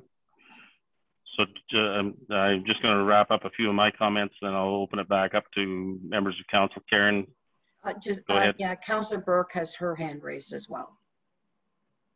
Okay. Oh, yes, I see it now. So I'll just wrap up, Sherry, and then I'll let you have a go at it. So I just wanted to, again, thank all the residents for taking the time to share their thoughts and concerns with us. Certainly, we will give it serious consideration and expect that the applicant will give it serious consideration as we move to the next stage. I would also like to thank the applicant for being here to help to address these concerns as we went along. Just in terms of the process going forward, of course, we will take all the information gathered this evening. The applicant will take it as well. There will be further discussions before this comes back to council for a vote on the rezoning. So just in terms of the process. Okay, Sherry, I think I'm done, so go ahead. Okay, so I think Councillor McCabe asked this question, and I'm just looking for clarification because I am having some connectivity issues here. As you can see, you can probably see me, but I'm also on my phone. And this question goes to Andrea actually, so that she can address it from her client's standpoint. Is this proposal of the 32-unit development the only configuration that could be proposed? I think Steve asked about the Martin's development that we all received, and I'm just wondering, is it 32 units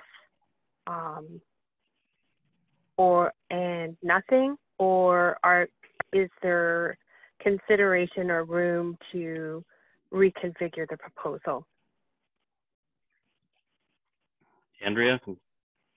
Sure. So through you, Mr. Chair. So the proposal that's before everyone tonight is the proposal that our client is proceeding with. That being said, we're listening to all the comments tonight. We'll be looking and considering everything. However, they're not pursuing a townhouse concept. They would like to build for apartment. We heard the comment earlier about potentially flipping so that the buildings on the other side flipped with the parking. That may work. However, you'll sort of have the same situation now with the properties that face onto Cork Street with the building close to their backyard. So it's, it might be something that physically works. I'm not sure if it's going to really resolve the issue or just create a new issue for those residents.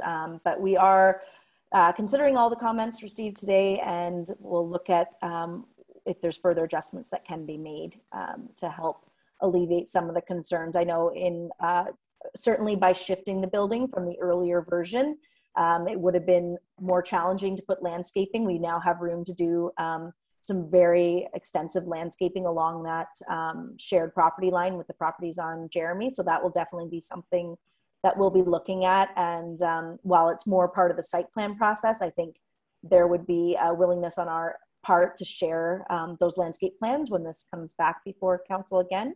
But we'll certainly be considering everything we've heard this evening. Okay, thank you very much. Thank you. Any other questions or comments from council at this point? Okay, Karen, you said you had Cindy Gilbert that wanted to ask a question still. Is that? Her hand is up. Yeah, her virtual hand is up. I can move her into the meeting. Yeah, certainly with council's permission, I would invite her to make a final comment. We certainly want to get as much information on the table as we can to address this. So unless anyone objects, I would invite Cindy back to make her comments.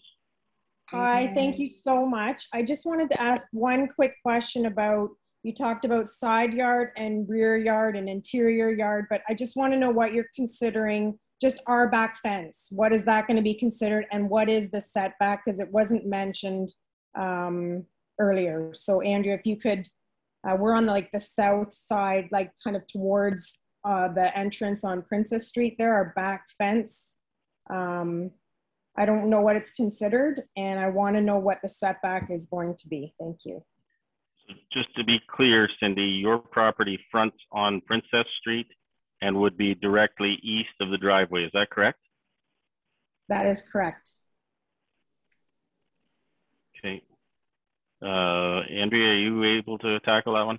Yes, thank you for clarifying that. I was just trying to pull up my Google Maps to make sure I'm speaking to the right. So the front yard setback is measured as the setback from Princess Street. So it would be, if there was a dwelling kind of in the location of the driveway, that would be where the front yard is measured to, which this obviously exceeds all the other. And then the far opposite, which I guess is the northernmost property line, that's considered the rear yard. And then everything else is considered a side yard. So the requirement from what would be your backyard essentially to the development, the requirement is 4.7 meters, I believe.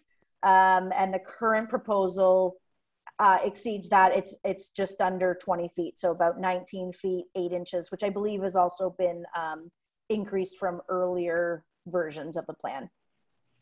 But that where your rear yard meets the project, that's actually considered a side yard by the definitions of the bylaw. Thank you. Did that answer your question, Cindy, or did we hit the mark with that one? Yes, thank you so much for giving me another opportunity to ask that question. Okay, thank you. We don't have any further questions, Karen, at this point? Once more around for council, any questions or comments before we move on to the next step? I'm good, Mayor. Okay. I'm good Mike? for now. Yeah, Mayor Lennox, just through you, and Andrea spoke to this a little bit as it relates to the next steps and kind of our expectations for the applicant. I do think, although we're dealing with the zoning, I think it will be important for council, Andrea, to see the site plan concept and have a better understanding of the landscaping plan, things that are visual that obviously they help clarify some of the questions. So I would certainly encourage you and ArchCon to give some consideration to providing that level of detail when we bring the zoning bylaw, so that council can kind of see the fuller picture in order to help make their decision. Thanks. Okay. Thanks, Mike. If there's nothing further, then I think we'll close off this application and move on to our next application this evening for zoning bylaw public meeting. Thank you, everyone, for your participation. So we'll move on to our application, zoning bylaw amendment 21/21. This is for Little Rest Farms Limited. Okay, so just dive into that. The location of the subject land, the land subject to the proposed amendment is described as Part Lot 7, Concession 3, with a civic address of 8619 Side Road 7. The property is 40 hectares in size, and of course, the location is shown on the map in your agenda package. Purpose and effect of the application. Purpose and effect of the proposed amendment is to rezone the subject lands from agricultural A zone to site-specific agricultural zone A2. This application is seeking to rezone the retained agricultural portion of the property to prohibit any future residential development. This rezoning is a condition of severance application B16/21 that was granted provisional approval by Wellington County Land Division Committee. The consent will sever a 1.1 hectare rural residential parcel with an existing dwelling and shed. A 40 hectare agricultural parcel will be retained. Additional relief may be considered at this meeting. How was notice given for this public meeting? So notices were mailed to property owners within 120 meters of the subject lands, as well as to the applicable agencies. Signage was posted on the property on July 29th, 2021. Okay, thank you. Who's presenting this one this evening? Mike, do you know? Matt is doing this one as well. Okay, Matt. I can't see you yet, but if you're with us, go ahead. Yep, perfect. Thank you, through you, Chair. As you had mentioned before you today is a zoning bylaw amendment to rezone the subject lands from agricultural to agricultural site specific. The applicant has received conditional approval on severance application B1621 under the surplus farm dwelling policies. Under these policies, the standard condition is placed that their tame farmlands are rezoned to prohibit future residential. So all in all, the application conforms to the zoning bylaw as well as the official plan and provincial policy, and planning staff have no concerns with the application. Thanks. Okay, thank you. There's no correspondence listed on the agenda for this evening. Has any further correspondence been received in respect to this application?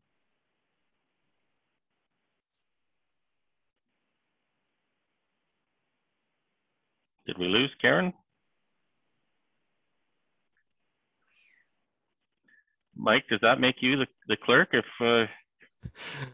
No, Kathy's here, thankfully. She's much better prepared than I am. Okay, that's true. I just didn't see her picture for a while, so I kind of forgot that she was with us.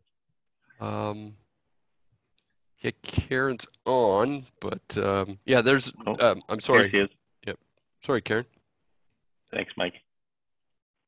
So Karen, we're just wondering if there's any further correspondence in regard to this application. There's been nothing else received. Sorry. No, that's okay. I was just wondering what we did if you had lost your connection or something. No, I just had, anyway, no, nothing else. Nope. No problem. Okay, anyone wishing to notice of the decision, the bylaw will be considered at the regular council meeting following the public meeting. Persons wishing notice of the passing of the bylaw must submit a written request. And with that, I'll open the floor for any questions or comments from the applicant and or the public. I saw Haley, I think. Hello. Did you want to speak to this application, Haley? I don't think I really have anything to add, but just if there are any questions, I'd be happy to answer them. Okay. Thank you. Thank you. Karen, did we have anybody registered to speak on this application? No, we did not. Okay, thank you. So with that, I'll open the floor for questions, comments from council. Anybody have any questions or comments on regard to this application? We've seen a few of these before.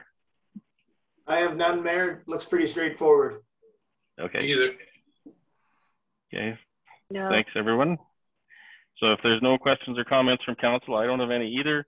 We'll move to adjourn the public meeting. And the recommendation here that the public meeting of August 23rd, 2021 be adjourned at 8:43 p.m. Could I get a mover and a seconder for that, please? Moved by Steve, seconded by Sherry. All those in favor? That's carried. Thank you. So we're adjourned from the public meeting. And I'll get my paperwork sorted out and we'll go back to the council meeting. Okay, we'll resume our council meeting and I have a recommendation here to do that. The recommendation reads that the Council of the Corporation of the Township of Wellington North resume the August 23rd, 2021 regular meeting of council at 8:44. Could I get a mover and a seconder for that, please? Moved by Steve, seconded by Lisa. All those in favor? That's carried, thank you. So we have the bylaws coming out of that those public meetings. We have both bylaws on your agenda. I will just read the recommendation for the first one just to get it on the floor. But my recommendation to council will be that we defer that one because it needs further discussion and perhaps modification. And then we can move on to the second one. So let's get it on the floor and then we can move to defer it. So I'll read the recommendation. That bylaw number 83-21 being a bylaw to amend bylaw 66-01 being a zoning bylaw for the Township of Wellington North be read a first, second, and third time and enacted. This in regard to Park Lot 9, Registered Plan 61R7008, Part 1 and known municipally as 773 Princess Street, geographic town of Mount Forest, for Archcon Group Inc. Could I get a mover and a seconder just to get that on the floor, please? Moved by Dan, seconded by Steve. Okay, I would entertain a motion to defer that bylaw. Does anyone wish to do that? Moved by Lisa to defer. Could I get a seconder for deferral? Sherry? Okay, and anybody want to discuss deferral of that application any further? Okay, then I'll call the vote. This is voting to defer that bylaw. All those in favor of deferral? That's carried, thank you. So that one is deferred. We'll come back at a future meeting. We'll move on to the second bylaw from the second application in the public meeting. And I'll read the recommendation that bylaw number 84-21, being a bylaw to amend bylaw 66-01, being a zoning bylaw for the Township of Wellington North, be read a first, second, and third time and enacted. This is in regard to Part Lot 7, Concessions 3, with a civic address of 8619 Side Road 7 for Little Rest Farm. Could I get a mover and a seconder for that bylaw, please? Moved by Steve, seconded by Dan. I'll open the floor for any discussion on that one. Okay, I'll call the vote then. All those in favor? That's carried. Thank you. We have a deputation this evening. Doris Casson, I hope I'm pronouncing that right. Is Doris with us, Karen? Doris Cassan, and I do not see her on the list. Doris, if you are signed in as an attendee, if you could just, oh, Irene Lansdowne, just a moment. Hold on, this may be Doris Cassan.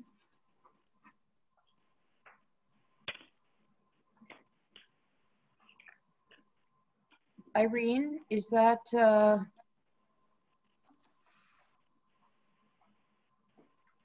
you Doris in disguise? Irene, you're on mute.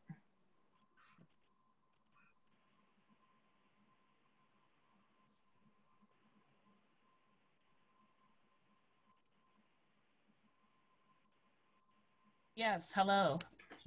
Yes, it's Doris. I'm surprised it came up as Irene Lansdowne. That's my Gmail. Okay, so welcome, Doris. If you've been waiting through our council meeting so far, thank you for waiting. Thank you for allowing me to come and speak. And yes, I have been listening. Very interesting stuff. You have your presentation, Doris. Are you going to screen share? No, I did not do a PowerPoint. No. Okay. All right. So I'm just going to talk. I'm surprised my face is not coming up there. Yeah, it's just. So far we've just got looks like a computer screen with some. There. Oh, there you are. Oh, there we go. Yay. Hi. Yeah, so my name is Doris Cassan. I live with my husband and my son at 116 Schmidt Drive in Arthur. And I'm here to speak about how home fireworks in Arthur have become a problem, in my opinion. I've sent you my deputation request form. I don't know if everyone has read through it. I'm just gonna skim through it. But increasingly, I'm noticing anyway, the more and more random noisy home fireworks set off in many neighborhoods. The 2021 Canada Day weekend in particular was pretty bad here on the east side. There were 3 very loud displays, I guess, of firework, although I didn't see anything, I heard it all. And it lasted for, 3/4 of an hour probably. And then again, there are other weekends, most weekends, there are fireworks set off here. There was an instance about a month ago at 3 o'clock in the morning of some fireworks being ignited, and many people thought it was gunfire. There were comments on the Facebook page for Arthur, what's happening. I think we know that the noise of fireworks is detrimental to the peace the peaceful atmosphere of the village. They're disturbing not just to people, but to animals, livestock, pets, wildlife. People with an anxiety or a post-traumatic stress disorder are often triggered by fireworks. You think about people who have emigrated here from war-torn countries. I can totally identify that July 3rd event felt like an assault. The fireworks also release noxious chemicals into the atmosphere that last for quite a while, days in fact. And those chemicals are also deleterious to nature, wildlife, and humans. I attached a reference there to the Northern Bruce Peninsula news item. They seem to be planning to totally ban fireworks because they've had a lot of complaints about them. I don't know how many complaints this council has received, or I guess it would be the bylaw officer who would receive them about fireworks in North Wellington. I looked for some Canadian statistics about injury from fireworks and couldn't find anything specifically Canadian, but the International Association of Firefighters states that over 10,000 are injured in Canada and USA every year by fireworks. The National Safety Council, which is an American site, said that in 2017, 8 people were killed and over 12,000 injured. 50% were below the age of 20. The same site states that fireworks start an average of 18,500 fires per year. So in the US, we usually consider them to be 10 times our population. So even if it was a tenth of that, 1,850 fires per year, that's still a lot. And 75% of ER visits related to sparklers were related to sparklers, because sparklers, to my surprise, depends which site you look at. One site says they reach 1,000 degrees Fahrenheit, another says 2,000 degrees Fahrenheit. So that's pretty hot, and it's no wonder children are burnt. The further background that I gave you, I talked about how Alberta has, some municipalities have already banned fireworks, and they've moved to other things like pyrotechnics and drone light type displays. Certainly the smoke from fireworks can be comparable to wildfires, and we've seen what that does in our west. There was an incident in Arkansas after a fireworks display where 5,000 blackbirds were dead because they fly up in alarm into the dusk and the gloom and run into things. The Forbes magazine article that I cited talks about how the highly toxic gases and pollutants poison the air, the water, and the soil, making them toxic to all of us. So I don't know the cost of doing a change to the bylaw, but that would be my request, that certainly it would be preferable to ban fireworks as they are doing in the Northern Bruce Peninsula.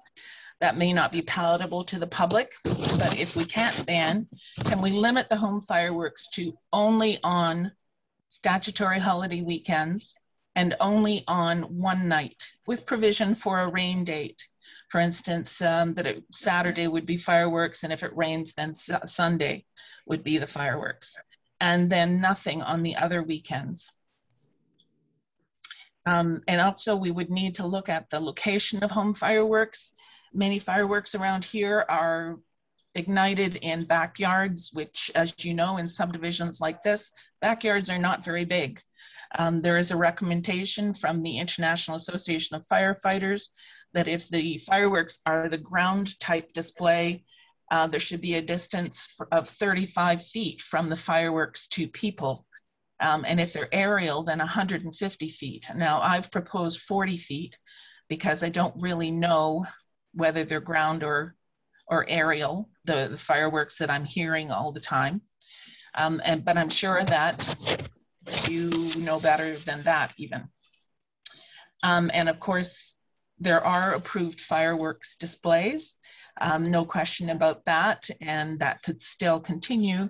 But perhaps those operators could be encouraged to explore less harmful types of fireworks or displays that are kinder to the environment and are less noisy.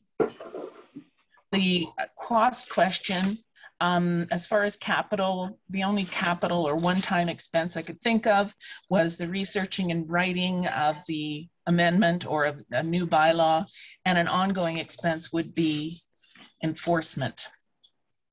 So I respectfully submit to the council and ask you to consider some sort of change to how home fireworks are used in North Wellington.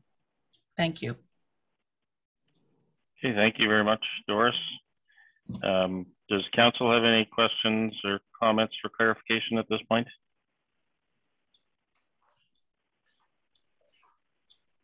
I don't think I do right now. I don't, Mayor, but I would thank Doris for taking the time. Thank you. Okay, not seeing anybody else with a question at the moment. Doris, I too would like to thank you. Yes, I can answer one of your questions. We have had complaints about fireworks from time to time. I agree that it probably is pretty disruptive for lots of people. The big struggle we have often with this type of thing is enforcement, because by the time you dispatch someone to try to enforce the issue, the evidence is already gone. So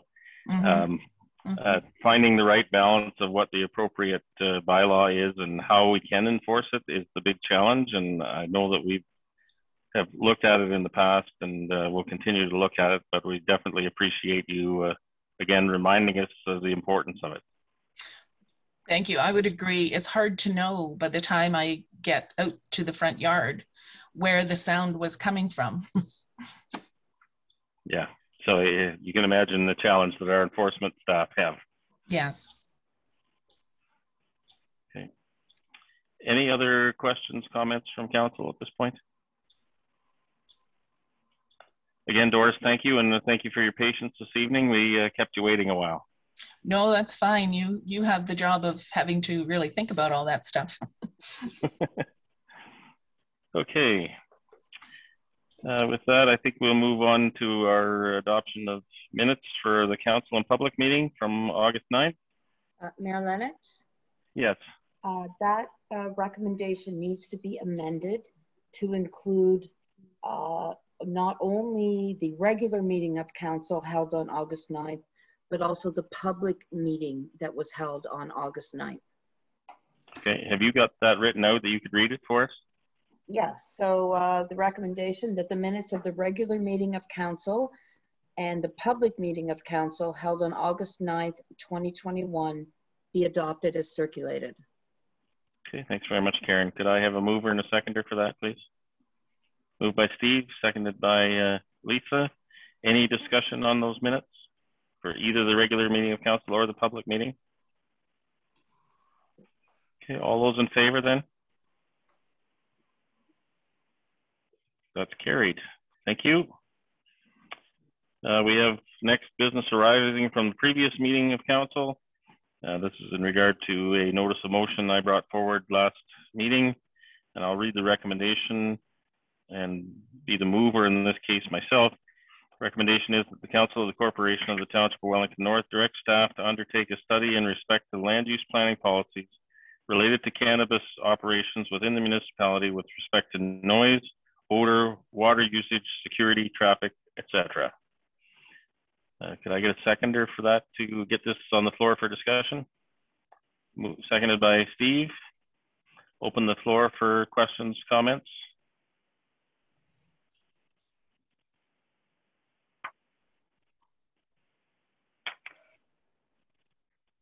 Go ahead, Steve. Yeah, I think this this motion is a good one. I think we do have to have something, some sort of a policy, I guess, in place. We've seen what has happened in the past, and if I think we had a policy in place before this came before us, we probably might not be in this situation right now that we're in with Wells Street. So yeah, I think getting staff to undertake a study would be great. It'd be more knowledgeable for myself as well with regards to urban and rural settings for these types of businesses. Okay, thanks, Steve. I would also add that I think it's kind of a developing area. We started initially with just the regulation under the Health Canada guidelines, and then it's broadened out to different ways that people can cultivate cannabis legally as well. And our policy has not, to date, been able to keep up with all the changes and the challenges associated with enforcement. If enforcement is going to fall on our local community as opposed to Health Canada, and how we deal with that. Whether we need to charge additional costs or allocate additional fees to do that. I don't know what that looks like, but I would just think it's a good idea for us to ask staff to look at it, maybe even consider a pause on applications of this nature till we can kind of get our feet under us from a policy perspective. So, Mike, go ahead. Just through you, Mayor Lennox, just wanted to comment in terms of staff, our next steps as it relates to the motion itself. Curtis is still with us on the call. He and I have had some conversations about this, and I know that our own staff, Karen and Darren, have been working with Curtis and the planning staff in terms of what we can do, and doing some research in terms of what some other communities have done as it relates to the cannabis operations. I think our intent at this point would be to bring forward probably a draft interim control bylaw for council to consider at one of the upcoming meetings in September, to give all of our staff, including the planning staff, time to research and delve into what the policy is. The interim control bylaw would give us some time to address it without having to address applications. We're not too concerned about being flooded with applications, but as Councillor McCabe indicated, and as you've stated, Mayor Lennox, our policy hasn't really caught up with what these potential operations can look like, and we need some time to address that. So we've had some discussions, but I think council can anticipate a draft interim control bylaw coming at a future meeting. Okay, thanks, Mike. Steve, I see you had your hand up again. Yeah, I do have a question, but Sherry has one as well, so I'll let her go first. Okay, I see your hand up, Sherry. Sorry, go ahead. So my question is this this request is for cannabis operations that would grow. Are we also going to expand it into retail operations as well, or just the growing of cannabis operations? My initial intent was really the growing processing side of it. I had not considered the retailing side of it at this stage, but it's certainly, Mike, I see you have your hand partly up. Yeah, so just a reminder for council, we acknowledge being a willing host for retail. So the focus was on operations, so cultivation, growing. That's what the focus of the motion was. And yeah, we have established a policy in terms of setback requirements as it relates to retail. So the intent was not to revisit that necessarily. But yeah, if that's the intent of council, that we also look at retail, or that there's concerns about retail, but we haven't seen that necessarily at a staff level. Okay. Sherry, okay. Did you want to follow up on that? Yes, I did actually. Thank you, Mayor Lennox. Yeah, the only reason I question it is because I have received some comments about how many retail operations do we actually need in Wellington North, where we have a proposal for 2 in Mount Forest, and my understanding is there is going to be 2 in Arthur. So that's fine if it's not included, but I just think that maybe it's something that should be considered if it can be. Okay. I'll just we'll continue the discussion, maybe come back to that if we need to, Sherry. Dan, I saw you had your hand up. Yeah, I was just going to say that going back to what Mike had said in regards to the retail part of it, maybe that could be included in the report that comes back to council, so that we could have a discussion on that as well at that time. So I'm going to go out on a limb here and suggest that maybe we just do a review of our current policy, and then we can look at deciding whether we need further revision to that policy, and we do that concurrent with what we're talking about here. Is that acceptable to you, Dan and Sherry? Yeah, I think we need to review the whole, while we're moving forward with your notice of motion, I think we need to review, you know, what we have put in place in the past. I think we need to put all that together. Okay. And Sherry, just a minute, Karen, I see you there. Sherry, is that acceptable to you as well? Yes, I would agree with that. I think that would be an appropriate time to have that discussion as well. Okay. So Karen, I see your hand up, and I'm thinking process here as well. My suggestion would be that we probably pass the motion, assuming council is willing to do so, and we give some staff direction to just include a refresh on the retailing side of the bylaw. Is that acceptable? Yes. Is that acceptable from a process perspective? That's the correct process, and Curtis may be able to answer this, but I'm not sure that you're allowed to put any more restrictions on locations of cannabis stores that sell. It's been a while since we passed that, but I think that the province gave, you know, spheres where you can't operate. And Curtis, can you speak more to that?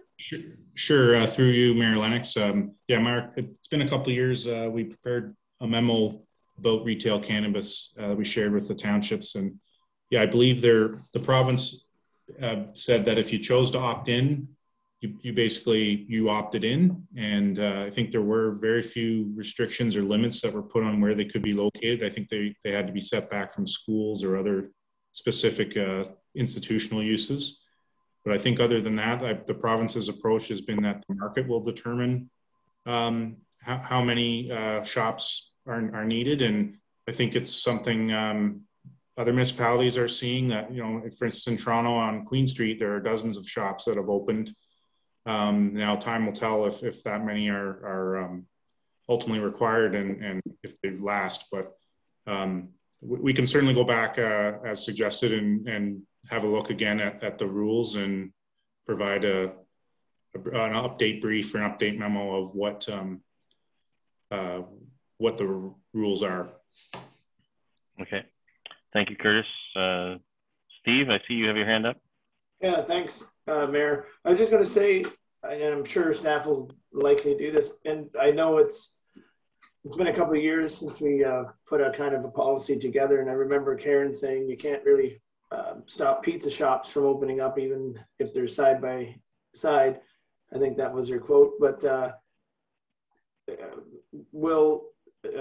would suggest maybe staff look at other municipalities, what they are doing, so we don't kind of reinvent the wheel. I know it's probably new for a lot of different municipalities as well with growing operations. So just to see what other neighboring municipalities, doesn't even have to be in our county, just in Ontario, just to see what they're doing or how they're handling.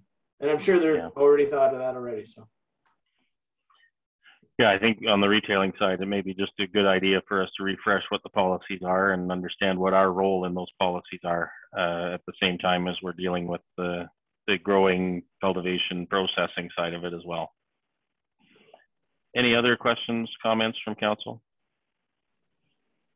So again, just to be clear in terms of the process, what I'm proposing we do is we pass the motion as is presented, and we're giving direction to staff to include us an update on the retailing side of cannabis as well. Okay, any further discussion, anyone? Okay, I'll call the motion then. All those in favor?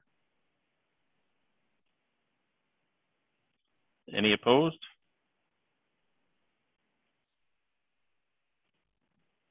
That's carried. Thank you. We're on to items for consideration this evening. Any items for consideration you'd like pulled out? No, Steve, go ahead. Thanks, Mayor. I would like to have a look at 1D. This is the Arthur BMX Skateboard Park Advisory Committee minutes. Yes, thank you. Okay. And then 4B and 5D. 4B, this is the virtual hybrid meetings. And 5B, did you say? Sorry, 5D, tree planting. Tree planting. Okay, thank you. Anybody have others they'd like to pull out? Sherry, is that your hand up? Yes. I'd like to add to that Councillor McCabe's list to 1B. 1B, that's the Mount Forest BIA? Yes, thank you. Okay. Any others, Sherry? No, the other two I had Councillor McCabe's already pulled. Thank you. Okay. Dan, go ahead. 6C. 6C, this is the London Road concerns. Yeah. Okay. Any others? Dan? No. Okay. Lisa, did you have any you wanted pulled? We've got all the four. I have 4B on my list. 4B. Just bear with me a second here. 4B. Yep, we've got that one already. Okay. Okay. I'm also going to request that we pull 5A.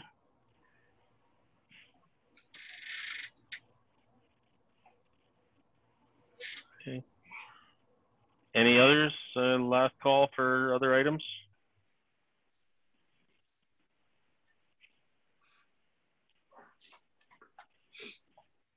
Okay, I'm not seeing any others, so we'll pass all of the other items.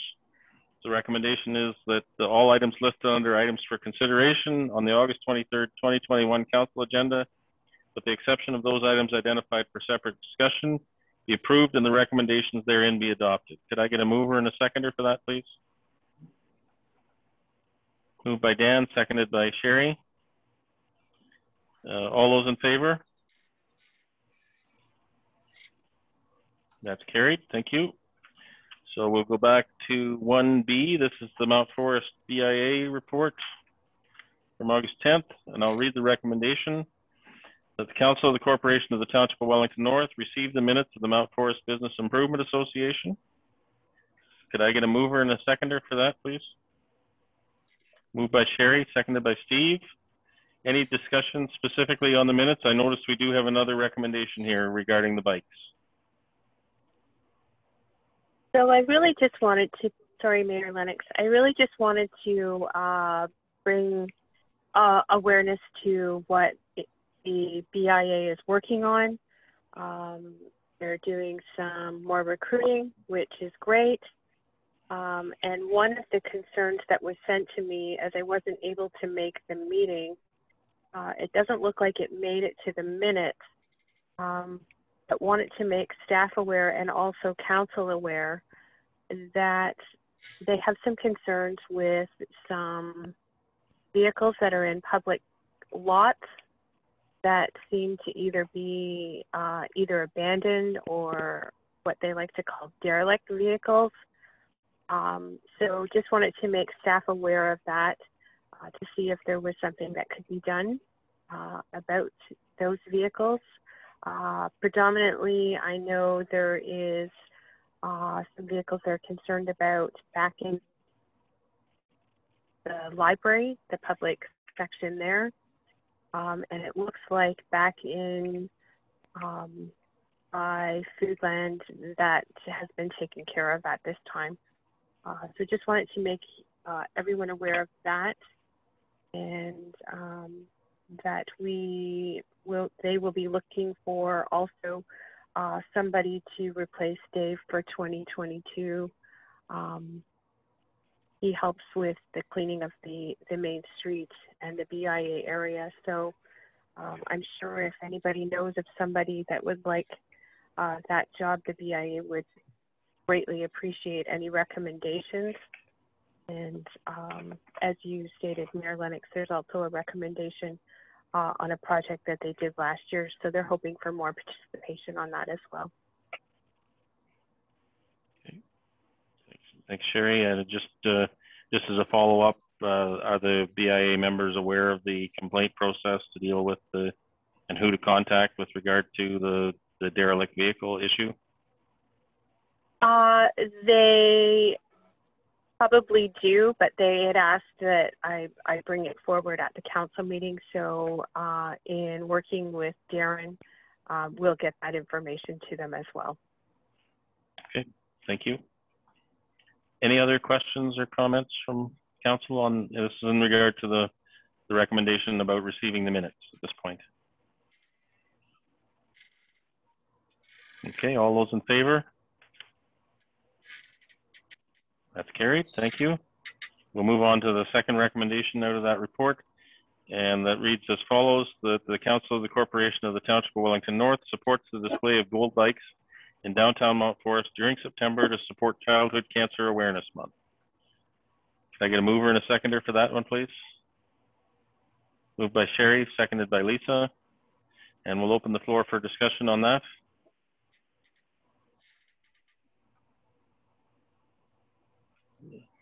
Nobody wants to talk. I would say this is a great initiative, and I'm very supportive of it, but please go ahead, Sherry. Yeah, so this initiative, the downtown group for Mount Forest, which is an umbrella committee under the BIA, started this last year.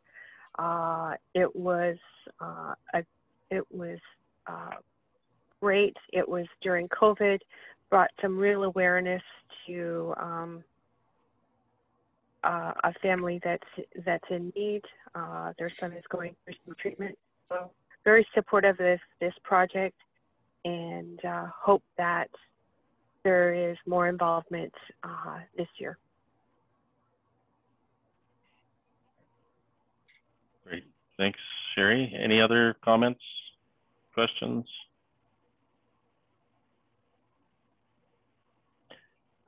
Well, thanks. Please pass on our thanks to the BIA for leading this initiative, Sherry. I think we can all relate to the importance of childhood cancer and doing what we can to try to reduce that. So, or at least find ways to keep kids healthy and active. I will do that. Thank you. Call the motion then. All those in favor? That's carried. Thank you. So we're on to 1D now. So in regard to the BMX Skateboard Park Ad Hoc Advisory Committee, July 7th, 2021. The recommendation reads that the Council of the Corporation of the Township of Wellington North receive the minutes of the Arthur BMX Skateboard Park Ad Hoc Advisory Committee meeting held on July 7th, 2021. Could I get a mover and a seconder for that, please? Moved by Steve, seconded by Lisa. And I'll open the floor for questions, comments. Steve, I bet you got something to say here. I do, but I will, thank you. I will pass it over to Lisa after I've said my little bit here. I think this is great news that the Lions are going to move ahead with this without funding from the township. It proves their commitment to the project they've had on the go for a bit. It's been trying times for them to raise the money that is needed, but they're going to build what they can, and I think it's going to be a great start. And we're going to have a meeting tomorrow as well in the pavilion in Arthur and discuss it a little bit further. So good news for the BMX park, and it's just going to be a great addition to the splash pad and the pool and the Optimis's playground and pavilion that's already there. So with that, I think Lisa actually might want to say a few words to this as well. Yeah, I don't know what to add, Steve.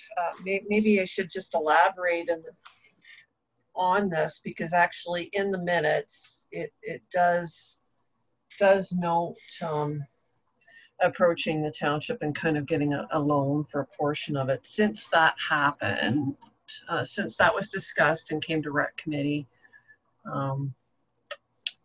I believe the majority of the Lions watched the rec committee meeting and had a very lengthy discussion about taking out kind of a long-term loan, and decided against that, and that they would pay, you know, kind of whatever they could afford was what's going to have to happen, and maybe in stages or something like that. So we're going to have a meeting tomorrow to kind of discuss that a little bit further, but at this point in time, they're just willing to just keep plugging away at it, selling lots of chicken dinners. So I hope everyone comes to pick those up. And there's quite a lot of things that they're planning, quite a number of things with, you know, what they can do.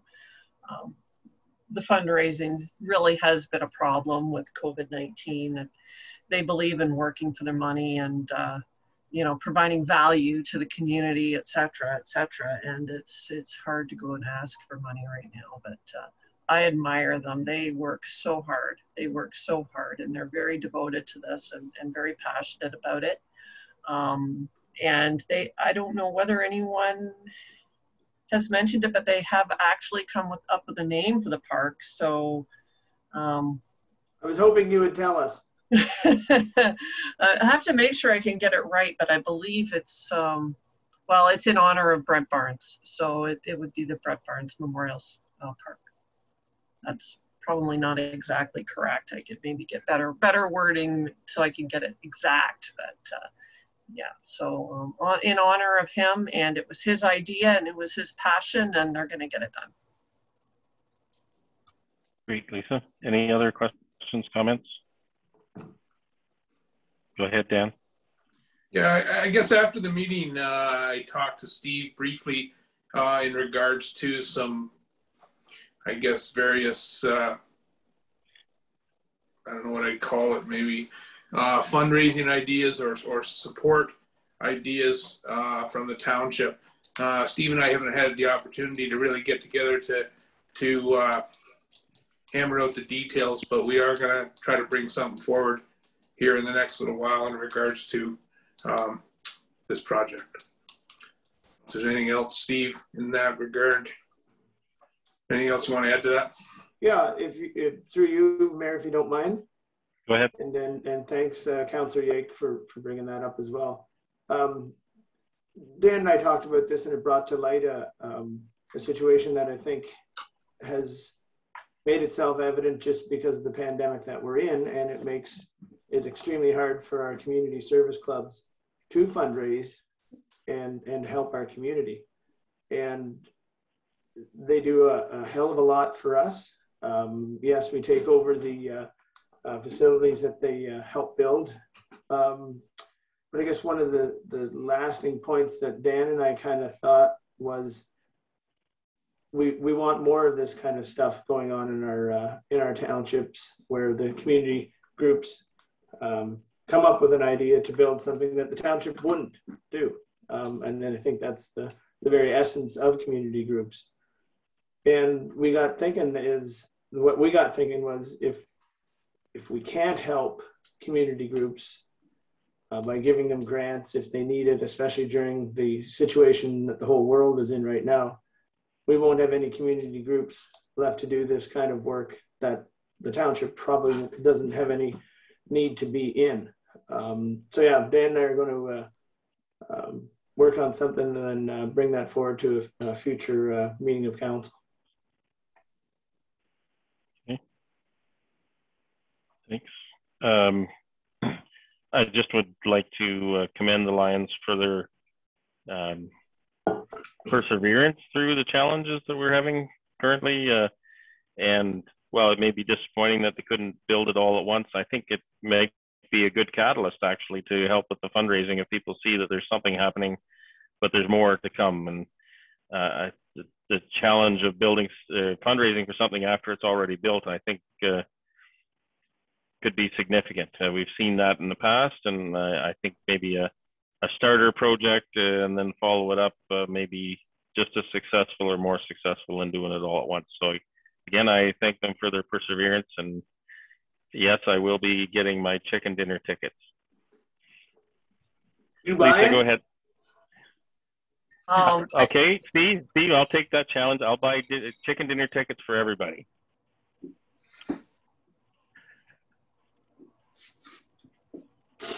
Next time it's on you. Lisa, go ahead. I just wanted to correct myself. It is officially the Brent Barnes Memorial Skateboard Park. And I'd also like to give a shout out to those amazing kids in Arthur that are raising money for this. So thumbs up to them. Yeah, thanks for that, Lisa. Any other questions, comments?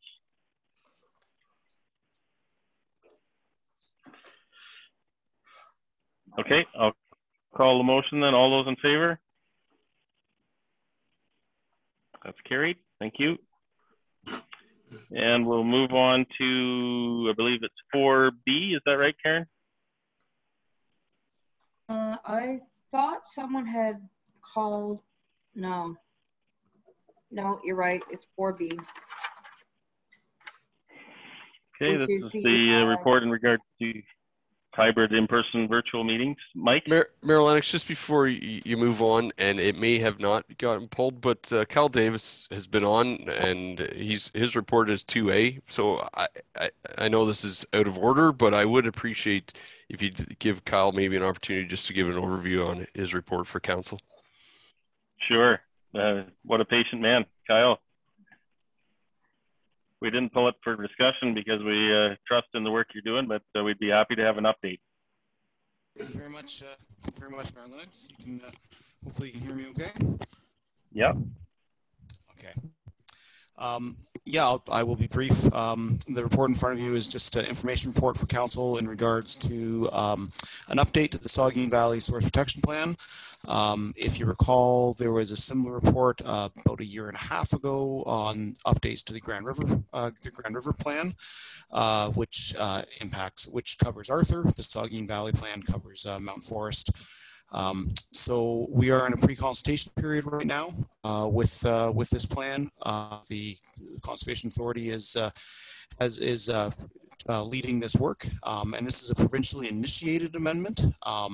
So that means that there's not a requirement for a council resolution, but more that this is a more information report. So the majority of the amendments are regarding road salt and salt storage, as well as some changes to fuel thresholds. And overall, staff is in support of the proposals, and this will be moving to public consultation sometime in the fall, which is also why we wanted to get this in front of council, just so that you're aware when the public consultation period starts, just that that you're aware ahead of that that this was coming. Happy to take questions if there are any. Okay, thanks, Kyle. Anybody have any questions in regard to that? We've already approved the recommendation, but anybody have any questions? I'm good, thank you. Okay, doesn't look like we have any, Kyle, so thank you for your thoroughness. No problem. And your patience. Thank you very much. Have a good night. Yeah, you too. Okay, so we'll move to 4B. We've got a fairly lengthy recommendation here. This is in regard to report TR 2021-13, being a report on Kenilworth Council Chambers and ability to host hybrid in-person virtual meetings. So I'll read the recommendation. Sorry if I'm droning on, it's just there's a lot here. So that the Council of the Corporation of the Township of Wellington North received report TR 2021-13, being a report on the Kenilworth Council Chambers and ability to host hybrid in-person/virtual meetings. And further, the council directs staff to implement necessary measures to enable hybrid meetings, including purchasing an additional piece of conferencing equipment that will enable integration between both digital mediums and analog mediums. And further, that all necessary changes, modification to the existing technologies to enable hybrid meetings are to be funded from the Safe Restart funding allocation by our provincial partners to facilitate this initiative. Could I get a mover and a seconder for that, please? Moved by Steve, seconded by Sherry. And I see Adam's picture up here, so it looks like he's ready for us to hit him with questions. So everybody, let's go. Any questions for Adam, though, on a serious note? Steve, go ahead. I was actually going to get him to explain kind of in person and elaborate a little bit more. Good idea. And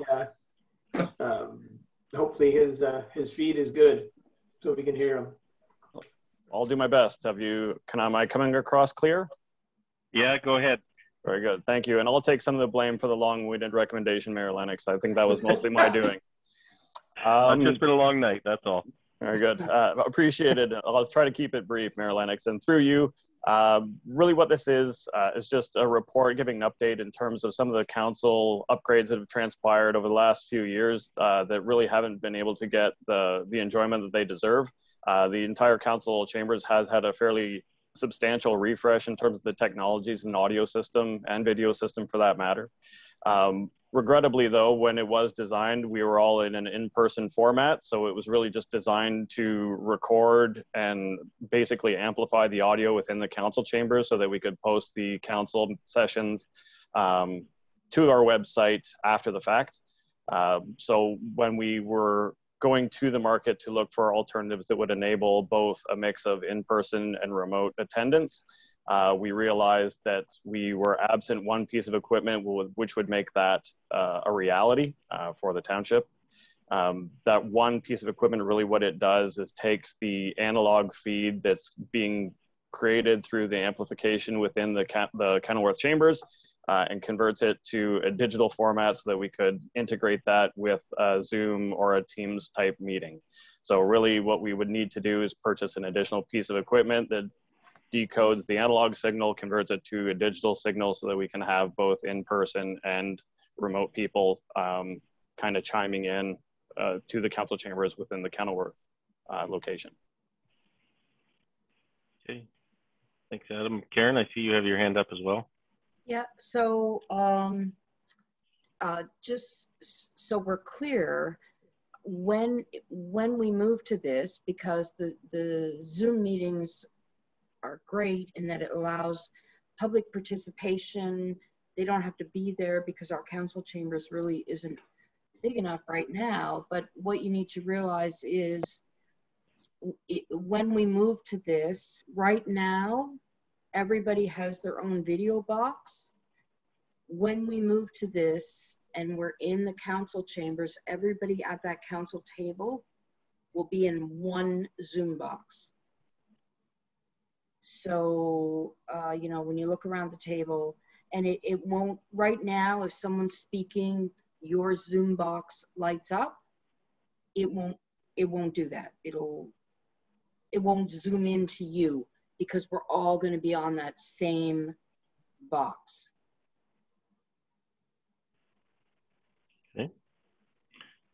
Steve? When are you thinking of moving forward to this? And I know there's not much out there in the marketplace to have a better format or platform for this other than what's recommended. I guess when would we, I guess, at the earliest, when would we be able to set this up and implement it? And can we test run it first? So I'll answer the last question first. We will absolutely test run it first, Councillor McCabe. That was a lob to you, probably more than once. That was a lob ball to you. My expectation around this, and the mayor and I have spoken about this a little bit.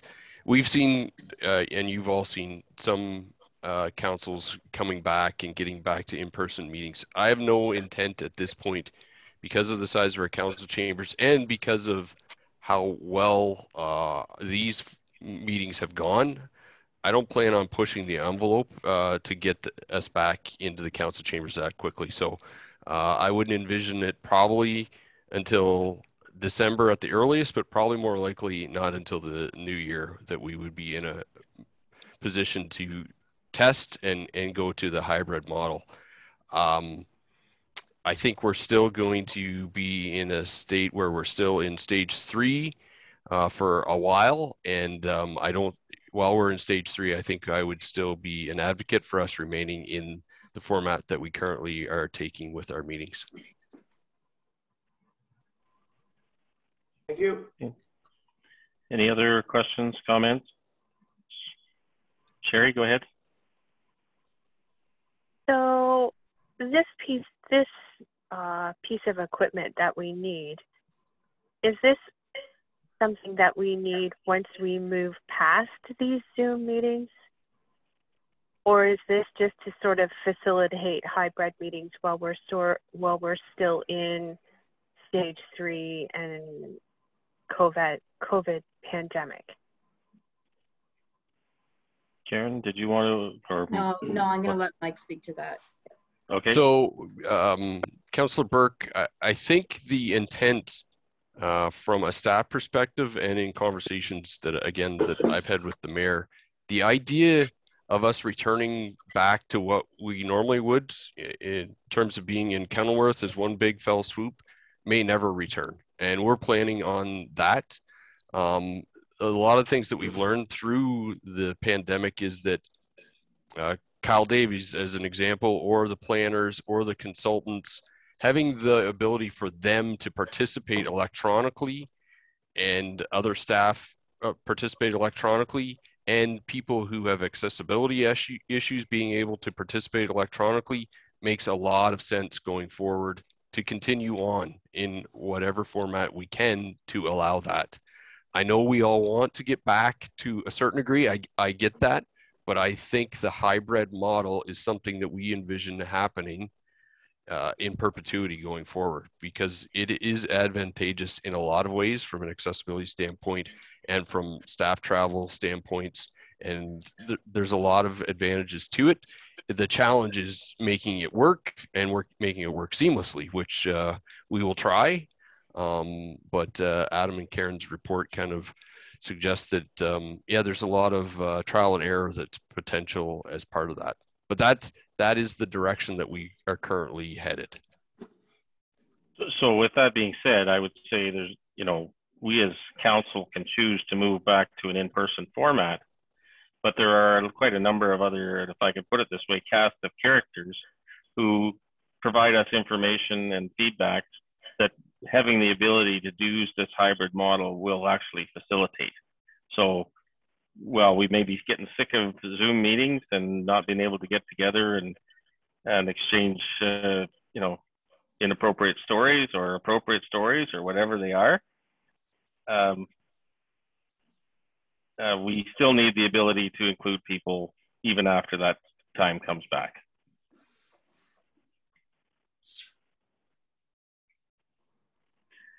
And Karen? So the intent could even be the council can be in that council chambers, and maybe the clerk and the CAO, but having the ability to do these hybrid meetings provides the public the opportunity to participate in them. If we go over our our numbers of people who are on the live meeting, it's quite often it's more people watching this meeting live than we would ever be able to accommodate in our council chambers. And if we go back just to the in-person meeting, we lose all of that. And anyway, that's okay, Dan. So just back to your comments, Mike. Are you support this hybrid model, or you want to stay kind of in the same situation we are for another little while? I didn't really kind of get that from your comments. Yeah, to clarify, Dan, I think we will remain in the Zoom model probably to the balance of the year, and then we would transition to the hybrid afterwards. Okay. Now, if we move more quickly out of stage 3, then maybe my mindset will change a little bit, but I do think it will take time for our staff to figure out how the hybrid works. So we need that time anyways. So yeah, I guess the short answer is, yeah, I think we need to remain in the Zoom style and format that we've gotten accustomed to over the last 19 months, at least probably through the end of the year. And then hopefully in the new year, we would be implementing the hybrid model, which would have some of us, back in the room together, but still afford other people to participate electronically or virtually, I guess is the better word. Go ahead, Dan. So then how do we then just commit, I guess is the right word, maybe, to just staying with Zoom till the end of the year, so that we all know that that's how we're gonna, you know, we're not gonna change in November. Yep. We're just gonna, like, what is it gonna take for, is that gonna have to come from you to say, listen, I want to commit to Zoom meetings till the end of the year, and then we'll proceed, start to move forward in another way. Like, just so we know. Yep.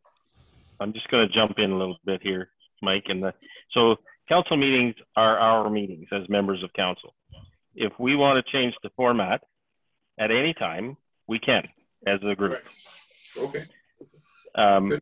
But given the circumstances and looking after public safety and safety of our staff, I think what Mike's saying is that we probably need to stay in this at least while we're in stage 3, maybe longer, and then there may be an additional period of time to put the materials in place and test it. If this council feels strongly that we need to move to a different format, then let's have that conversation and get on with it. If we're okay with continuing with this format for the meantime while we get another format in place, then we carry on as we are. Yeah, I'm not saying change it. I'm just saying let's have that discussion. The 5 of us can vote. I don't know how we, you know, to say we're going to stay. If everybody's happy with the Zoom meetings till the end of the year, then we know that. That's what we're going to do.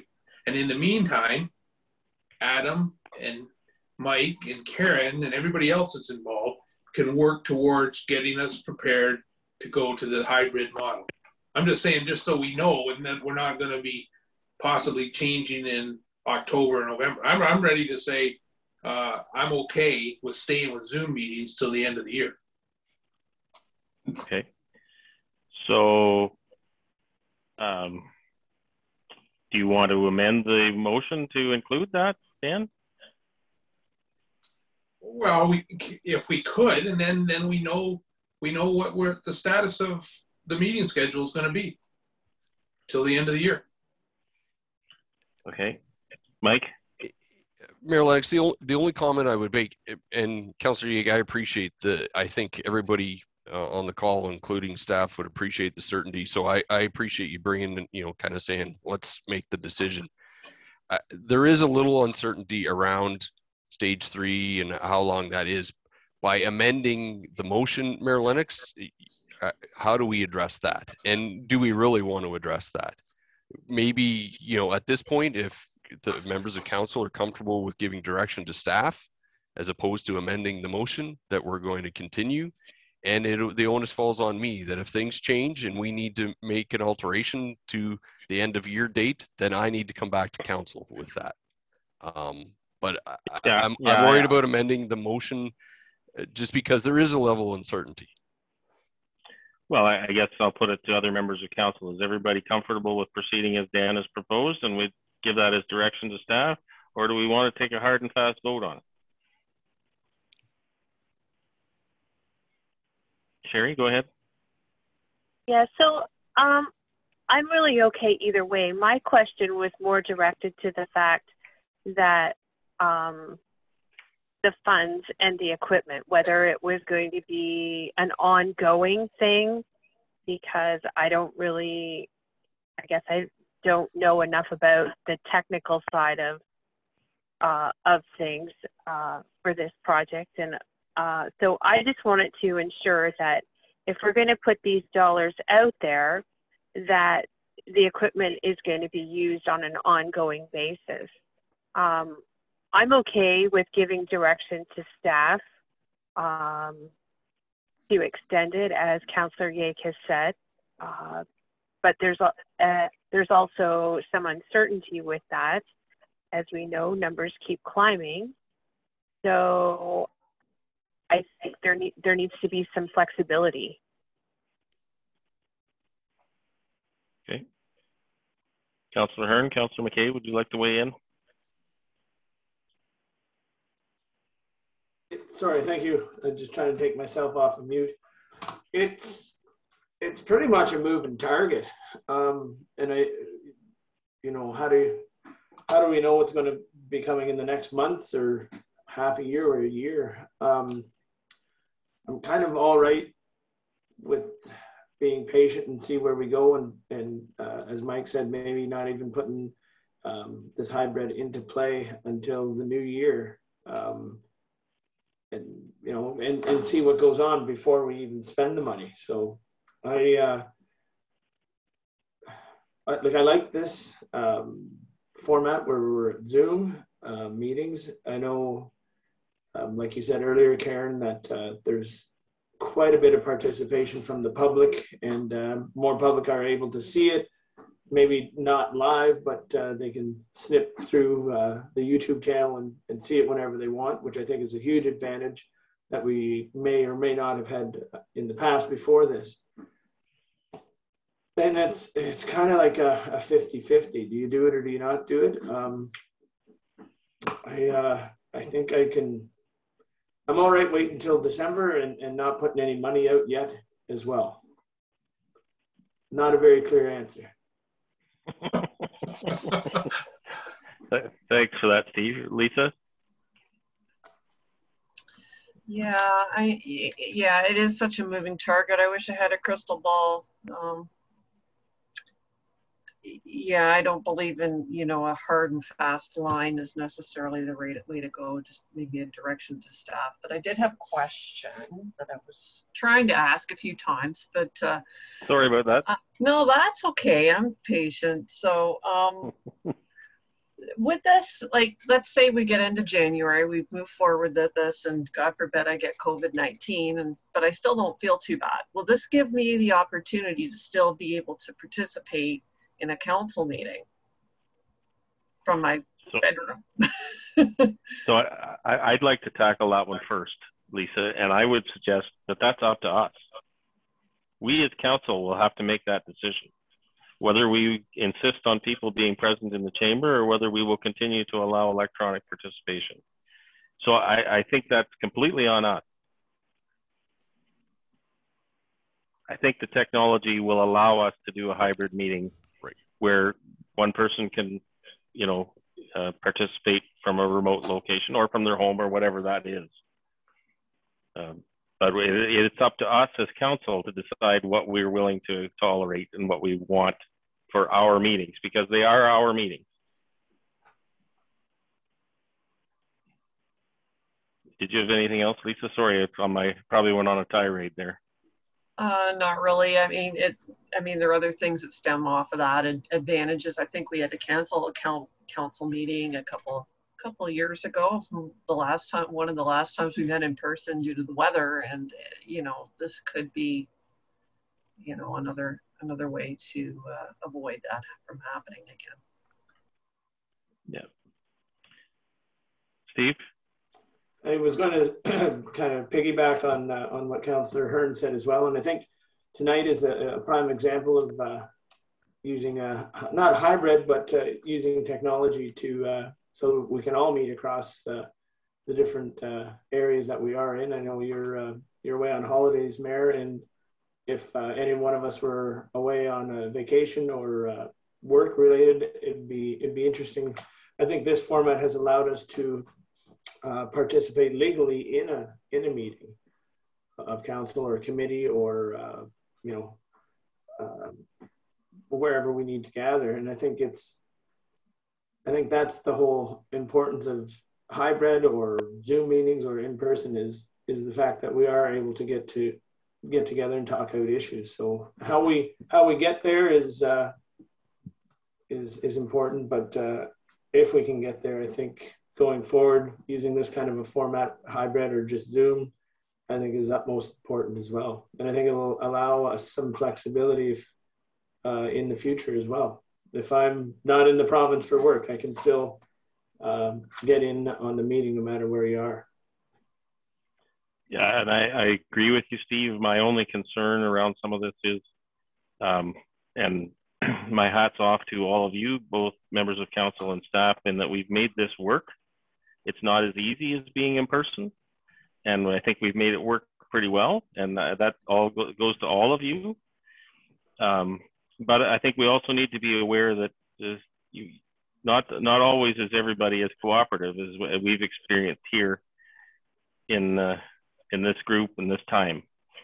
And I think we have to be careful about what we set up for the future too, so that we don't create conflicts that if you didn't have a council and a staff team that were as cooperative and as willing to give and take to make it work. So let's not forget what we have and be grateful for it. And I am very grateful for all of you and your willingness to adapt and be flexible.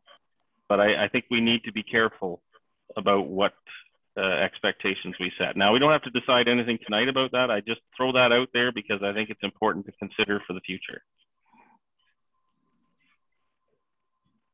Karen? So I think, I'm not sure.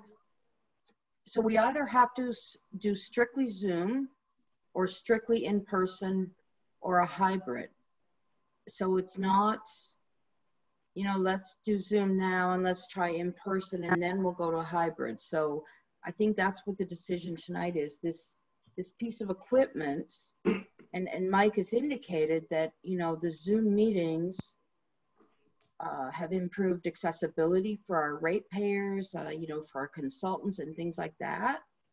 And so, you know, the intent is to do a hybrid meeting so that maybe council will put in their procedure bylaw that all of council has to be in person, but the hybrid piece of it will enable the public to Zoom in, the consultants to Zoom in, or council can say, all right, every councillor can remotely access a meeting 4 times a year. I mean, Mayor Lennox is right. It is your meeting and you can decide what you want to put in your procedure bylaw. But if we don't get this additional piece, pretty much you've decided that it's going to be in-person meetings. Because without this piece, we can't do a hybrid. Okay. Yeah, and I'm sorry if I'm taking us off track. I just wanted to make the point about, you know, we have to decide what meeting format we want and what that looks like. And I'm sensing that everybody's in favor of proceeding with the hybrid meeting model, and I think that's great. And I think from what the feedback I'm getting, we can give direction to look at when we switch to the hybrid model, but to try to have some sort of clarity around that. I did have one question I wanted to ask Adam, so thank you for waiting patiently. One of the questions I had was with regard to if council were to be back in the chambers in person and we needed to continue to maintain the physical distance between each other, will this technology still allow people to be able to see and hear members of council even though we're spread far apart?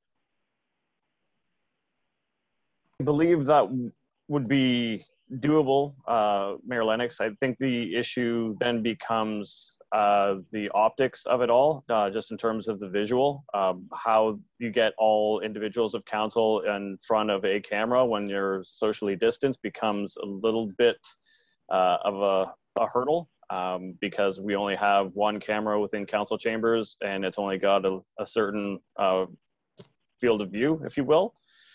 So in terms of the visual side of things, that might become a little bit cumbersome, but I'm certainly happy to take that away and report back. Okay, thank you.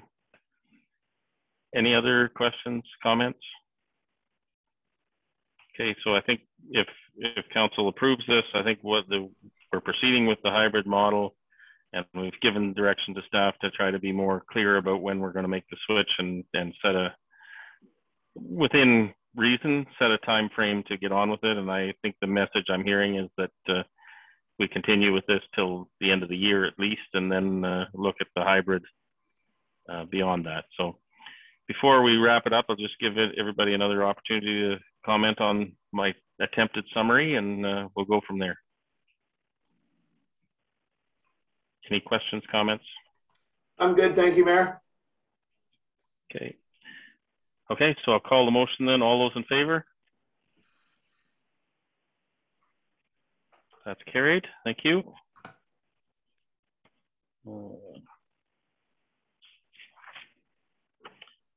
Okay, we're on to 5A. And fairly lengthy recommendation here. So recommendation reads as follows: that the Council of the Corporation of the Township of Wellington North receive for information report CLK 2021-023 being a report on a request for abandonment of the Smith Drain Branch B under Section 84 of the Drainage Act, and further that the Council approve the abandonment of the Smith Drain Branch B under Section 84 of the Drainage Act, and further that staff be directed to bring a bylaw to Council authorizing a bylaw to repeal bylaw 1089-1698 after the appeal period is ended, and further that the mayor and clerk be authorized to execute the bylaw. Can I get a mover and a seconder for that, please? Moved by Lisa, seconded by Sherry. And since I'm the one that pulled it, I'm going to ask my question. We can get on with it unless somebody has anything else. And this is a question for you, Karen. I assume that all the landowners apportioned under this drain are agreeable to the abandonment of it? And if so, if not, how does that work? So Neil Morris, our drainage engineer from K-Smart, has been patiently waiting. I know he's got a baby that's probably needing to get to bed, but I'm going to defer that question to Neil. Okay, Neil, if you're with us. At this point, this is the purpose of this notice, is to send out to everyone in the water or to the adjacent landowners. And if they are in agreement, the next step would be to abandon it. If they're not in agreement, they can send a notice to council, through the clerk, to ask for an engineer's report. So we also have to, this notice that will go out will have to be very specific to which areas are to be abandoned, which areas aren't. And that's something that I've been working with the drainage superintendent, Garth Necker, on. So we were working together on this one. So that makes sense? Okay. I'm just struggling with the recommendation a little bit because it sounds like we're already agreeing to abandon it. No, you're not agreeing to abandon at this point. It's actually a notice to be sent out to members in the watershed to notify that there is a plan to abandon sections or the whole drain. Okay. So just as a follow-up, does it only take one landowner to request the abandonment? No, we need 75% of the benefiting lands, the owners of the benefiting lands to go through this process. Okay, thank you. Karen? If you don't approve the abandonment of the drain, that by approving the abandonment of the drain, it triggers us sending out the letters, which then triggers a notice period. So if you don't agree to abandon the drain, then we don't send out the letters. So it's like a triggering mechanism. Once, if anybody objects in the objection period, then a report would need to be written, and the process continues on. Okay. Yeah, just from the wording in the resolution, wasn't clear to me. So thank you for the clarification. I assume this applies to the second one as well? Yes. Right. Steve, go ahead. So what happens if by chance we turn this down and say, no, we got to leave that part of the municipal drain open, and the drain's already been backfilled?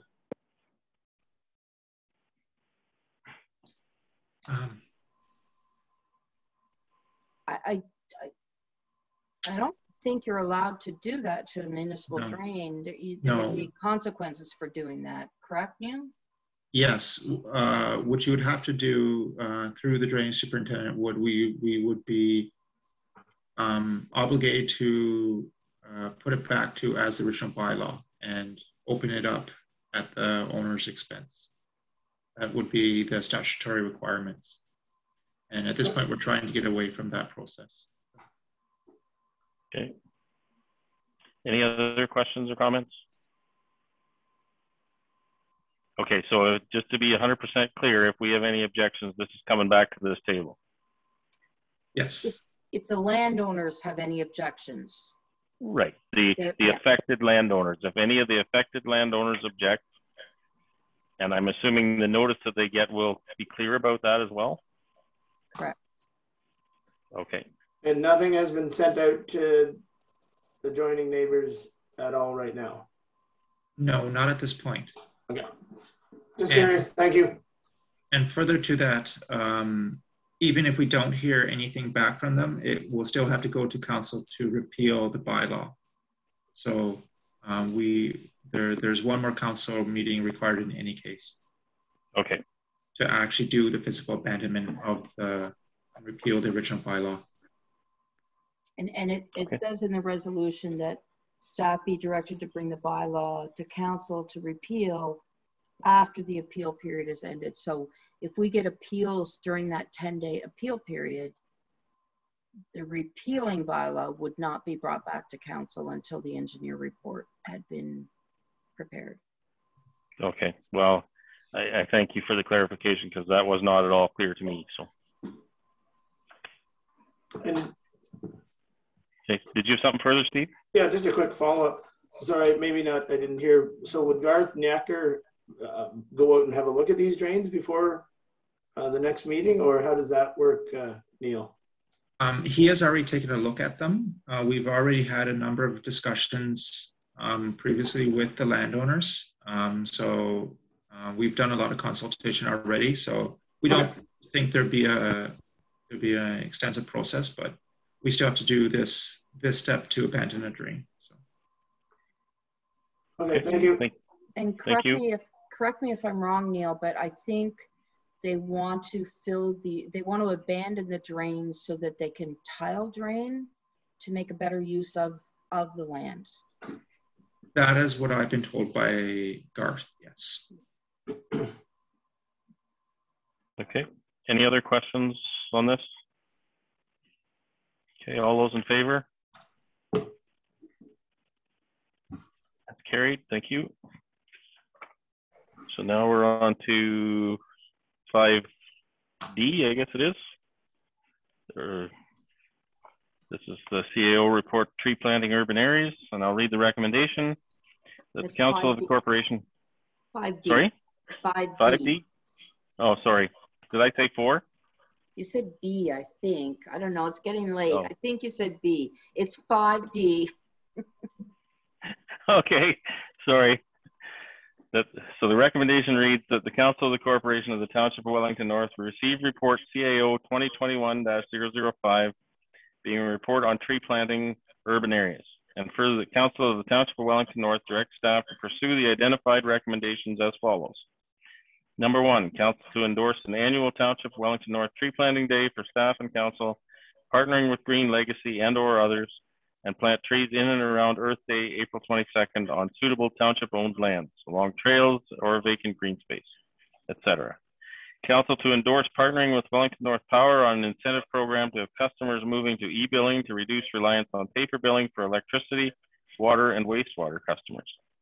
Number 3, Council directs staff to investigate e-billing opportunities for property tax bills to further reduce reliance on paper billing.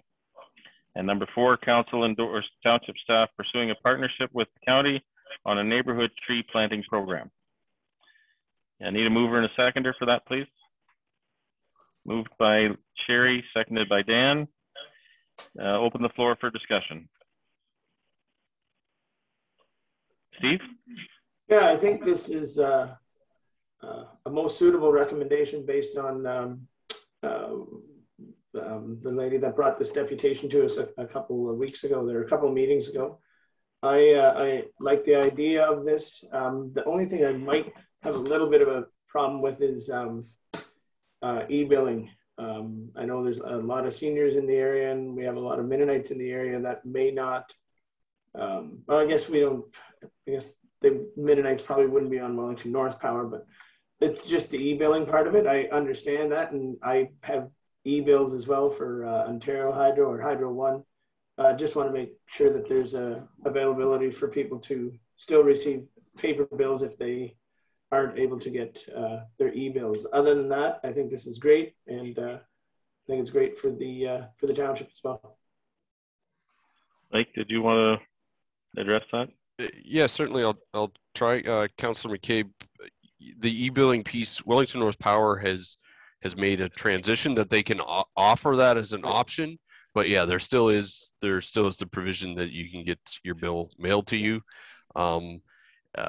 There was a bit of conversation that I've had with staff at Wellington North Power that they were hoping for ways to try and incent it. So that was part of the ideas. Yep. You know, some people just need that little push to move to e-billing, but certainly, yeah, we recognize the demographic exists within our community that, yeah, we're still going to need to do paper billing for many, and that's fine.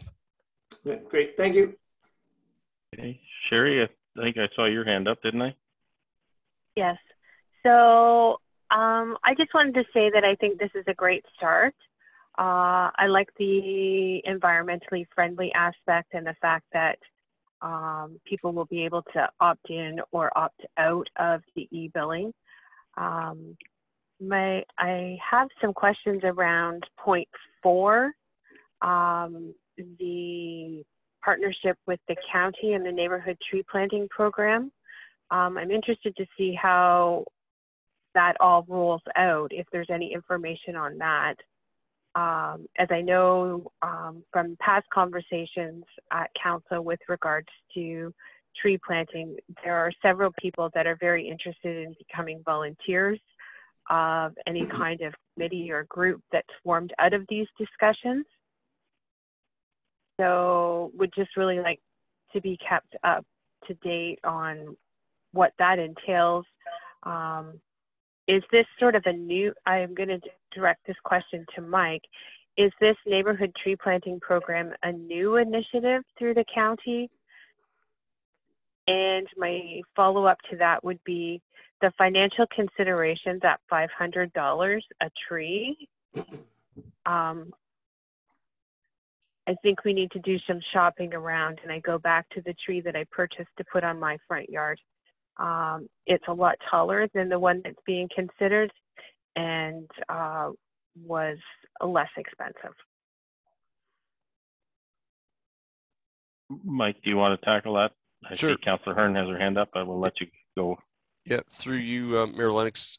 Yeah, Councillor Burke, within the body of the report, it speaks to the real application of what the neighborhood tree planting program is. And part of my thinking around this is that in order for trees to flourish, they need to go to the people that want the trees. So that's part of my thinking, and part of my recommendation is that we make trees available to the people that want them and want them on their properties. We all know, all of us as members of council and all of us of staff know that trees can become a major nuisance issue between neighbors. So I want to make sure that we have a program that doesn't just have trees being planted, assuming that people are going to take care of them and assuming that people want them. The intent of the program is to identify people who want trees and who are going to take care of them and maintain them and provide an incentive around that. The pricing around piece, that's the hope of working with a Green Legacy program. As we know, the county has a very, very elaborate tree growing program, and any way that we can tap into that further within the urban area, which I was told was the gap that we're trying to address, I think is great. And that's the intent of the neighborhood tree planting program, is to try to address the urban gap. The piece about groups wanting to plant, I would say the first bullet would be a great opportunity for them to become part of that. Talking about an annual township tree planting day for staff and council. I think the groups that you're speaking of, it would be great to involve them as well as part of that.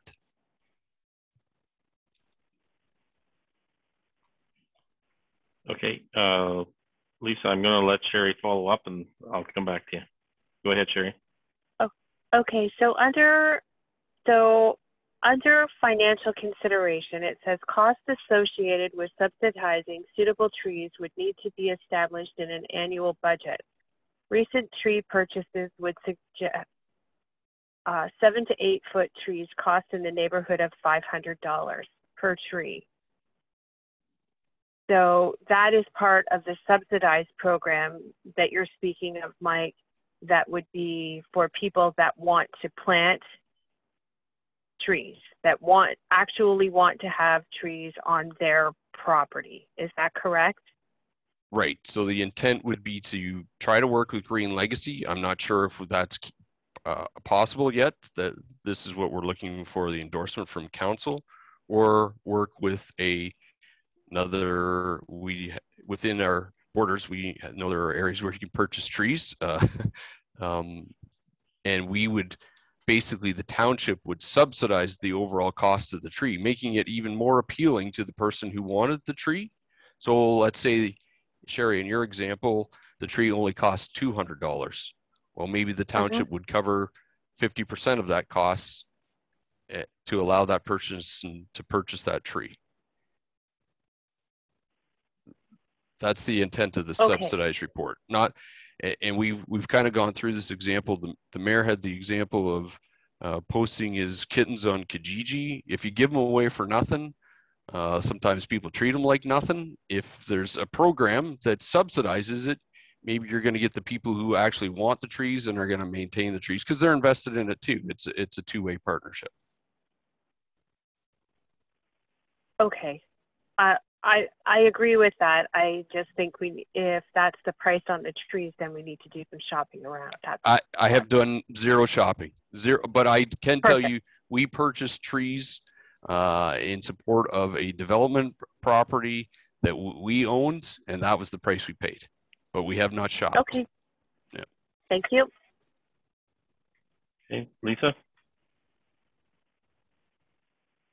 Sorry, I didn't want to unmute. Yeah, my questions and comments kind of go back to that section. You did quote approximately $500 for a 7 to 8 foot tree, and then you talked about a 4 to 5 foot tree. So I'm assuming that's kind of what you're proposing going forward with, is a 4 to 5 foot, not necessarily that big. I do agree with kind of sorry, go ahead, Mike. Yeah, I was just going to comment, Councillor Hearn, I took this report on knowing that council wanted to address the gap. I am not a tree person. I don't know diddly about trees outside of I planted some and some grew on my property, and I planted some others and they died. I don't know. So I'm trying, what I'm suggesting is that we're going to try and partner with people like Green Legacy who know about trees. And hopefully they can steer us in the right direction about which trees are going to be successful, which ones make the most sense within the urban settings, all of those type of things, because they have that expertise. Maybe they tell us to get lost. And if they do, then I'll come back to council and say, hey, my idea didn't work. We need to come up with another idea if we're serious about planting trees in the urban areas. Yeah, that's good. I know that they probably will give you some advice. I mean, as someone who sits on the Rural Water Quality Committee, I mean, people come with plans all the time and they come back with, that tree's not going to grow there. So you need to, move to another option, right? And I don't have that skill either. But I did want to comment that back a number of years ago, I mean, we've been here for 19 years, and this is going way back, but the township did have a program for larger trees, and maybe Dan remembers, but I picked up, I think, 3 trees over that period of time that were like 6 feet tall. They must be 30 feet tall now, the best trees ever. So I love those 3 trees that I got from the township. But it talks as well, it talks about 2 trees. Like, were you thinking 2 trees a year? Or are you thinking 2 trees in total, like 2 trees and that's it, you're done? Kind of depends maybe on the size of the property that you have. Like if you've got a big property, 2 is really nothing. So. Agreed. Yeah, I think it's going to be hard to make it strictly 2. I was thinking 2 per year, but I also think yeah, depending upon the size of the property, they may be able to accommodate more than that. But we are talking about urban areas. So I want to and Councillor Hearn, you were the champion when we had the deputation. We have a very elaborate rural program in Wellington County and in Wellington North. We have tons of trees and tons of opportunities for people to plant trees in the rural areas. This was to identify what I was told was the urban gap around tree planting. So to answer the question, I don't think 2 is necessarily the limit, but I don't think it's going to be a lot more than that on most of our urban properties. It was just a question of clarification. Some lots can be large. I wasn't approaching the rural area. We do have good programs. So yeah, thank you. Okay. Are there questions, comments? Dan, go ahead. It was a very thorough report, Mike. It was well put together. Lots of information. And we've known for a long time that you're not a tree guy, so you don't really have to elaborate on that. But I think it's a work in progress. You know, I mean, we're going to have to kind of look at this from a whole bunch of different angles and see how it goes. But it's a good start, and I'm glad to see that we're kind of, you know, it's on our radar, and that we'll start to move forward with it. So. Anyway, well done. Councillor Lake, are you suggesting I wasted a lot of paper with this report? Because that was not, you know, that was not my intent. No suggestion of that type whatsoever. All electronic, Mike. It's only me that prints it out. Mike, when I started on council, we used a blackboard.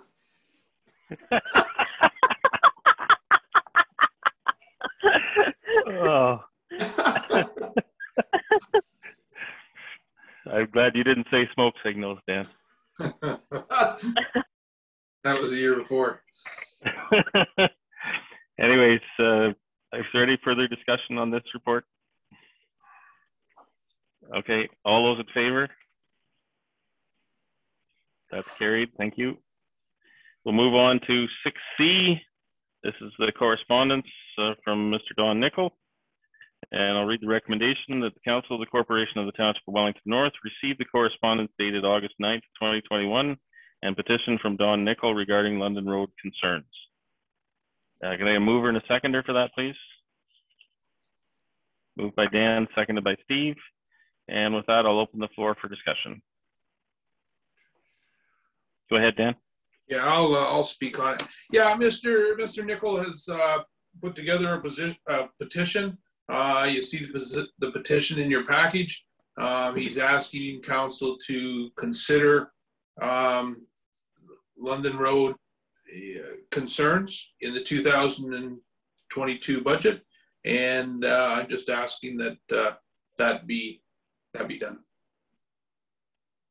Be considered. I guess be considered that it be pulled out here and considered in the 2022 budget. Okay. Thanks. Anybody else? We already have the report from Matt, Public Works. I don't know if that needs to be updated moving into the budget process, but if it does, then we could ask Matt to do that. Okay.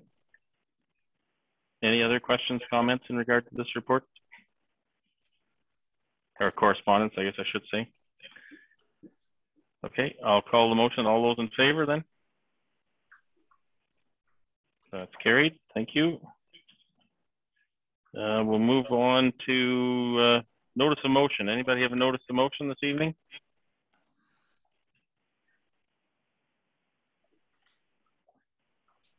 Seeing none, we'll move on to community group meeting program report. Anybody have anything they'd like to report there? Steve, go ahead. I'm sure I've probably jumping the gun, but there is the BMX park, Arthur Lyons BMX park that was mentioned earlier tonight. It's there's a meeting tomorrow at 7 p.m. That's all I've got. Okay, thanks. Anybody else have anything to report this evening? Sherry, go ahead. So I just wanted to give council a little bit of an update on the aquatics swag booth at the sidewalk sale event. There was some real interest with some of the items, but more interest and more questions about what was happening with the pool. And I just want to give the gals and guys that worked the booth on that Saturday a shout out, because they did a really good job at answering questions, and some of them weren't exactly sure what they couldn't share. So we had a briefing in the morning, and lots of really positive feedback about the new pool coming. So thank you to council for letting us have a loan to promote the pool. Okay. Thanks, Sherry. I've got my mug, or tumbler, I guess they call them, at home, ready for use. And Larissa was very enthusiastic with her comments when I spoke to her about it. So good ambassador for that program. Any other questions? Steve's showing his off. I don't mind to show off. Dan, go ahead. Yeah, I just wanted to ask, did all the council get an invitation to the hospital grand opening on September 8th, 2021? I got one, Dan, I know. I'll have to check, Dan. All right. Okay. It's September 8th at 1 o'clock. Okay. So You have not, RSVP, Dan, or? I don't, I'm not just 100% sure, Steve. Let me know if you didn't get one, and I'll forward you the information. If you and Sherry and Lisa can do that. Okay. Thank you. Any other community group reports tonight? Okay, I'm not seeing any. I don't have any myself. We'll move on to bylaws. I have a recommendation here that bylaw number 81-21 and 82-21 be read a first, second, and third time and enacted. Can I get a mover and a seconder for that, please? Moved by Steve, seconded by Lisa. Any discussion on those? All those in favor? That's carried. Thank you. And cultural moment. Oh, geez. I don't have that in front of me. Isn't that terrible? Especially when I'll see if I can pull it up. Just a sec. Especially when it's the Toastmasters. I should have been prepared, shouldn't I?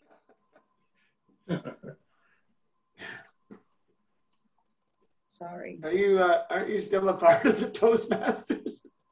No, I haven't been an active member for a while. Okay.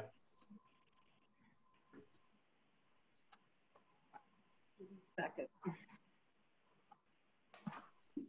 And page.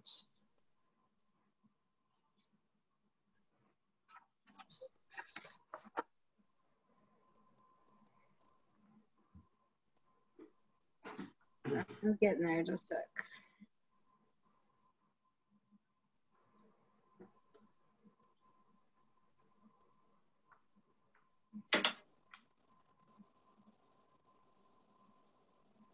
It's taking forever.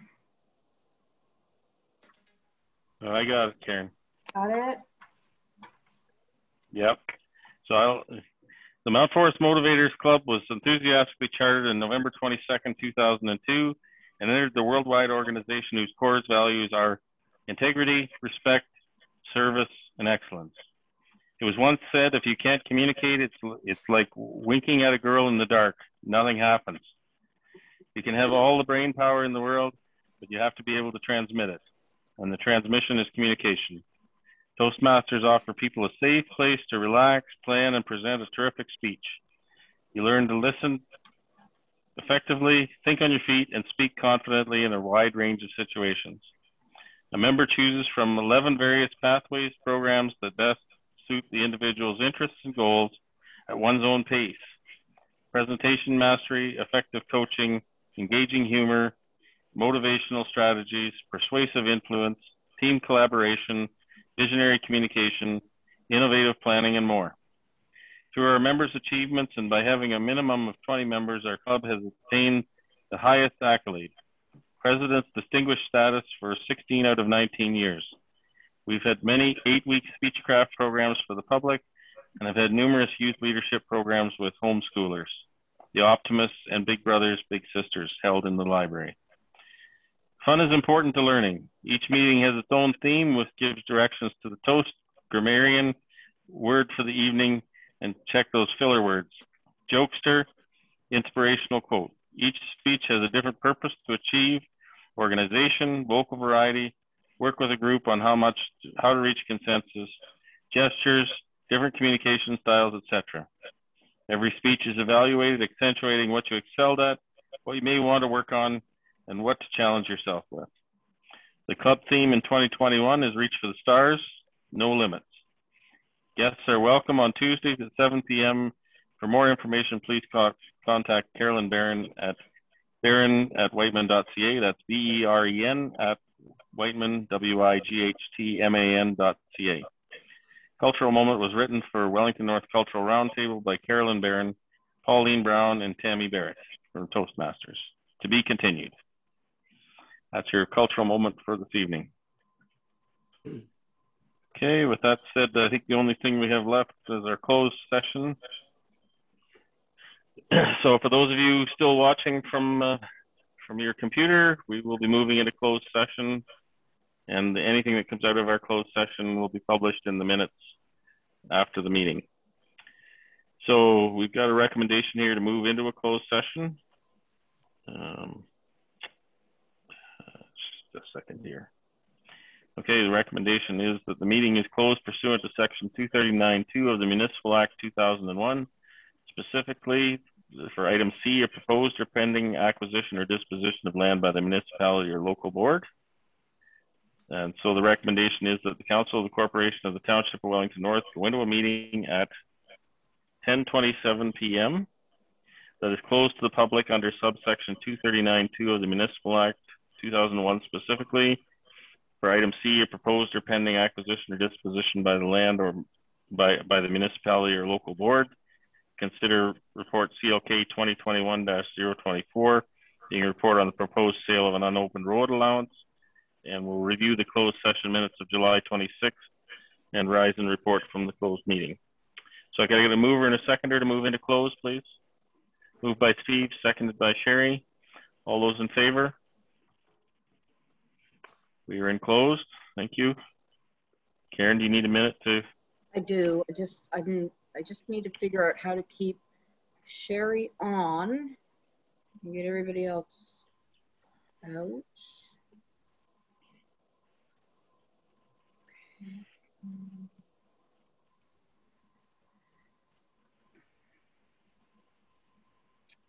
Okay, Sherry, you can still hear us, right? You're still on. Yes, I can hear you. Okay, so I'm going to lock the meeting and stop recording.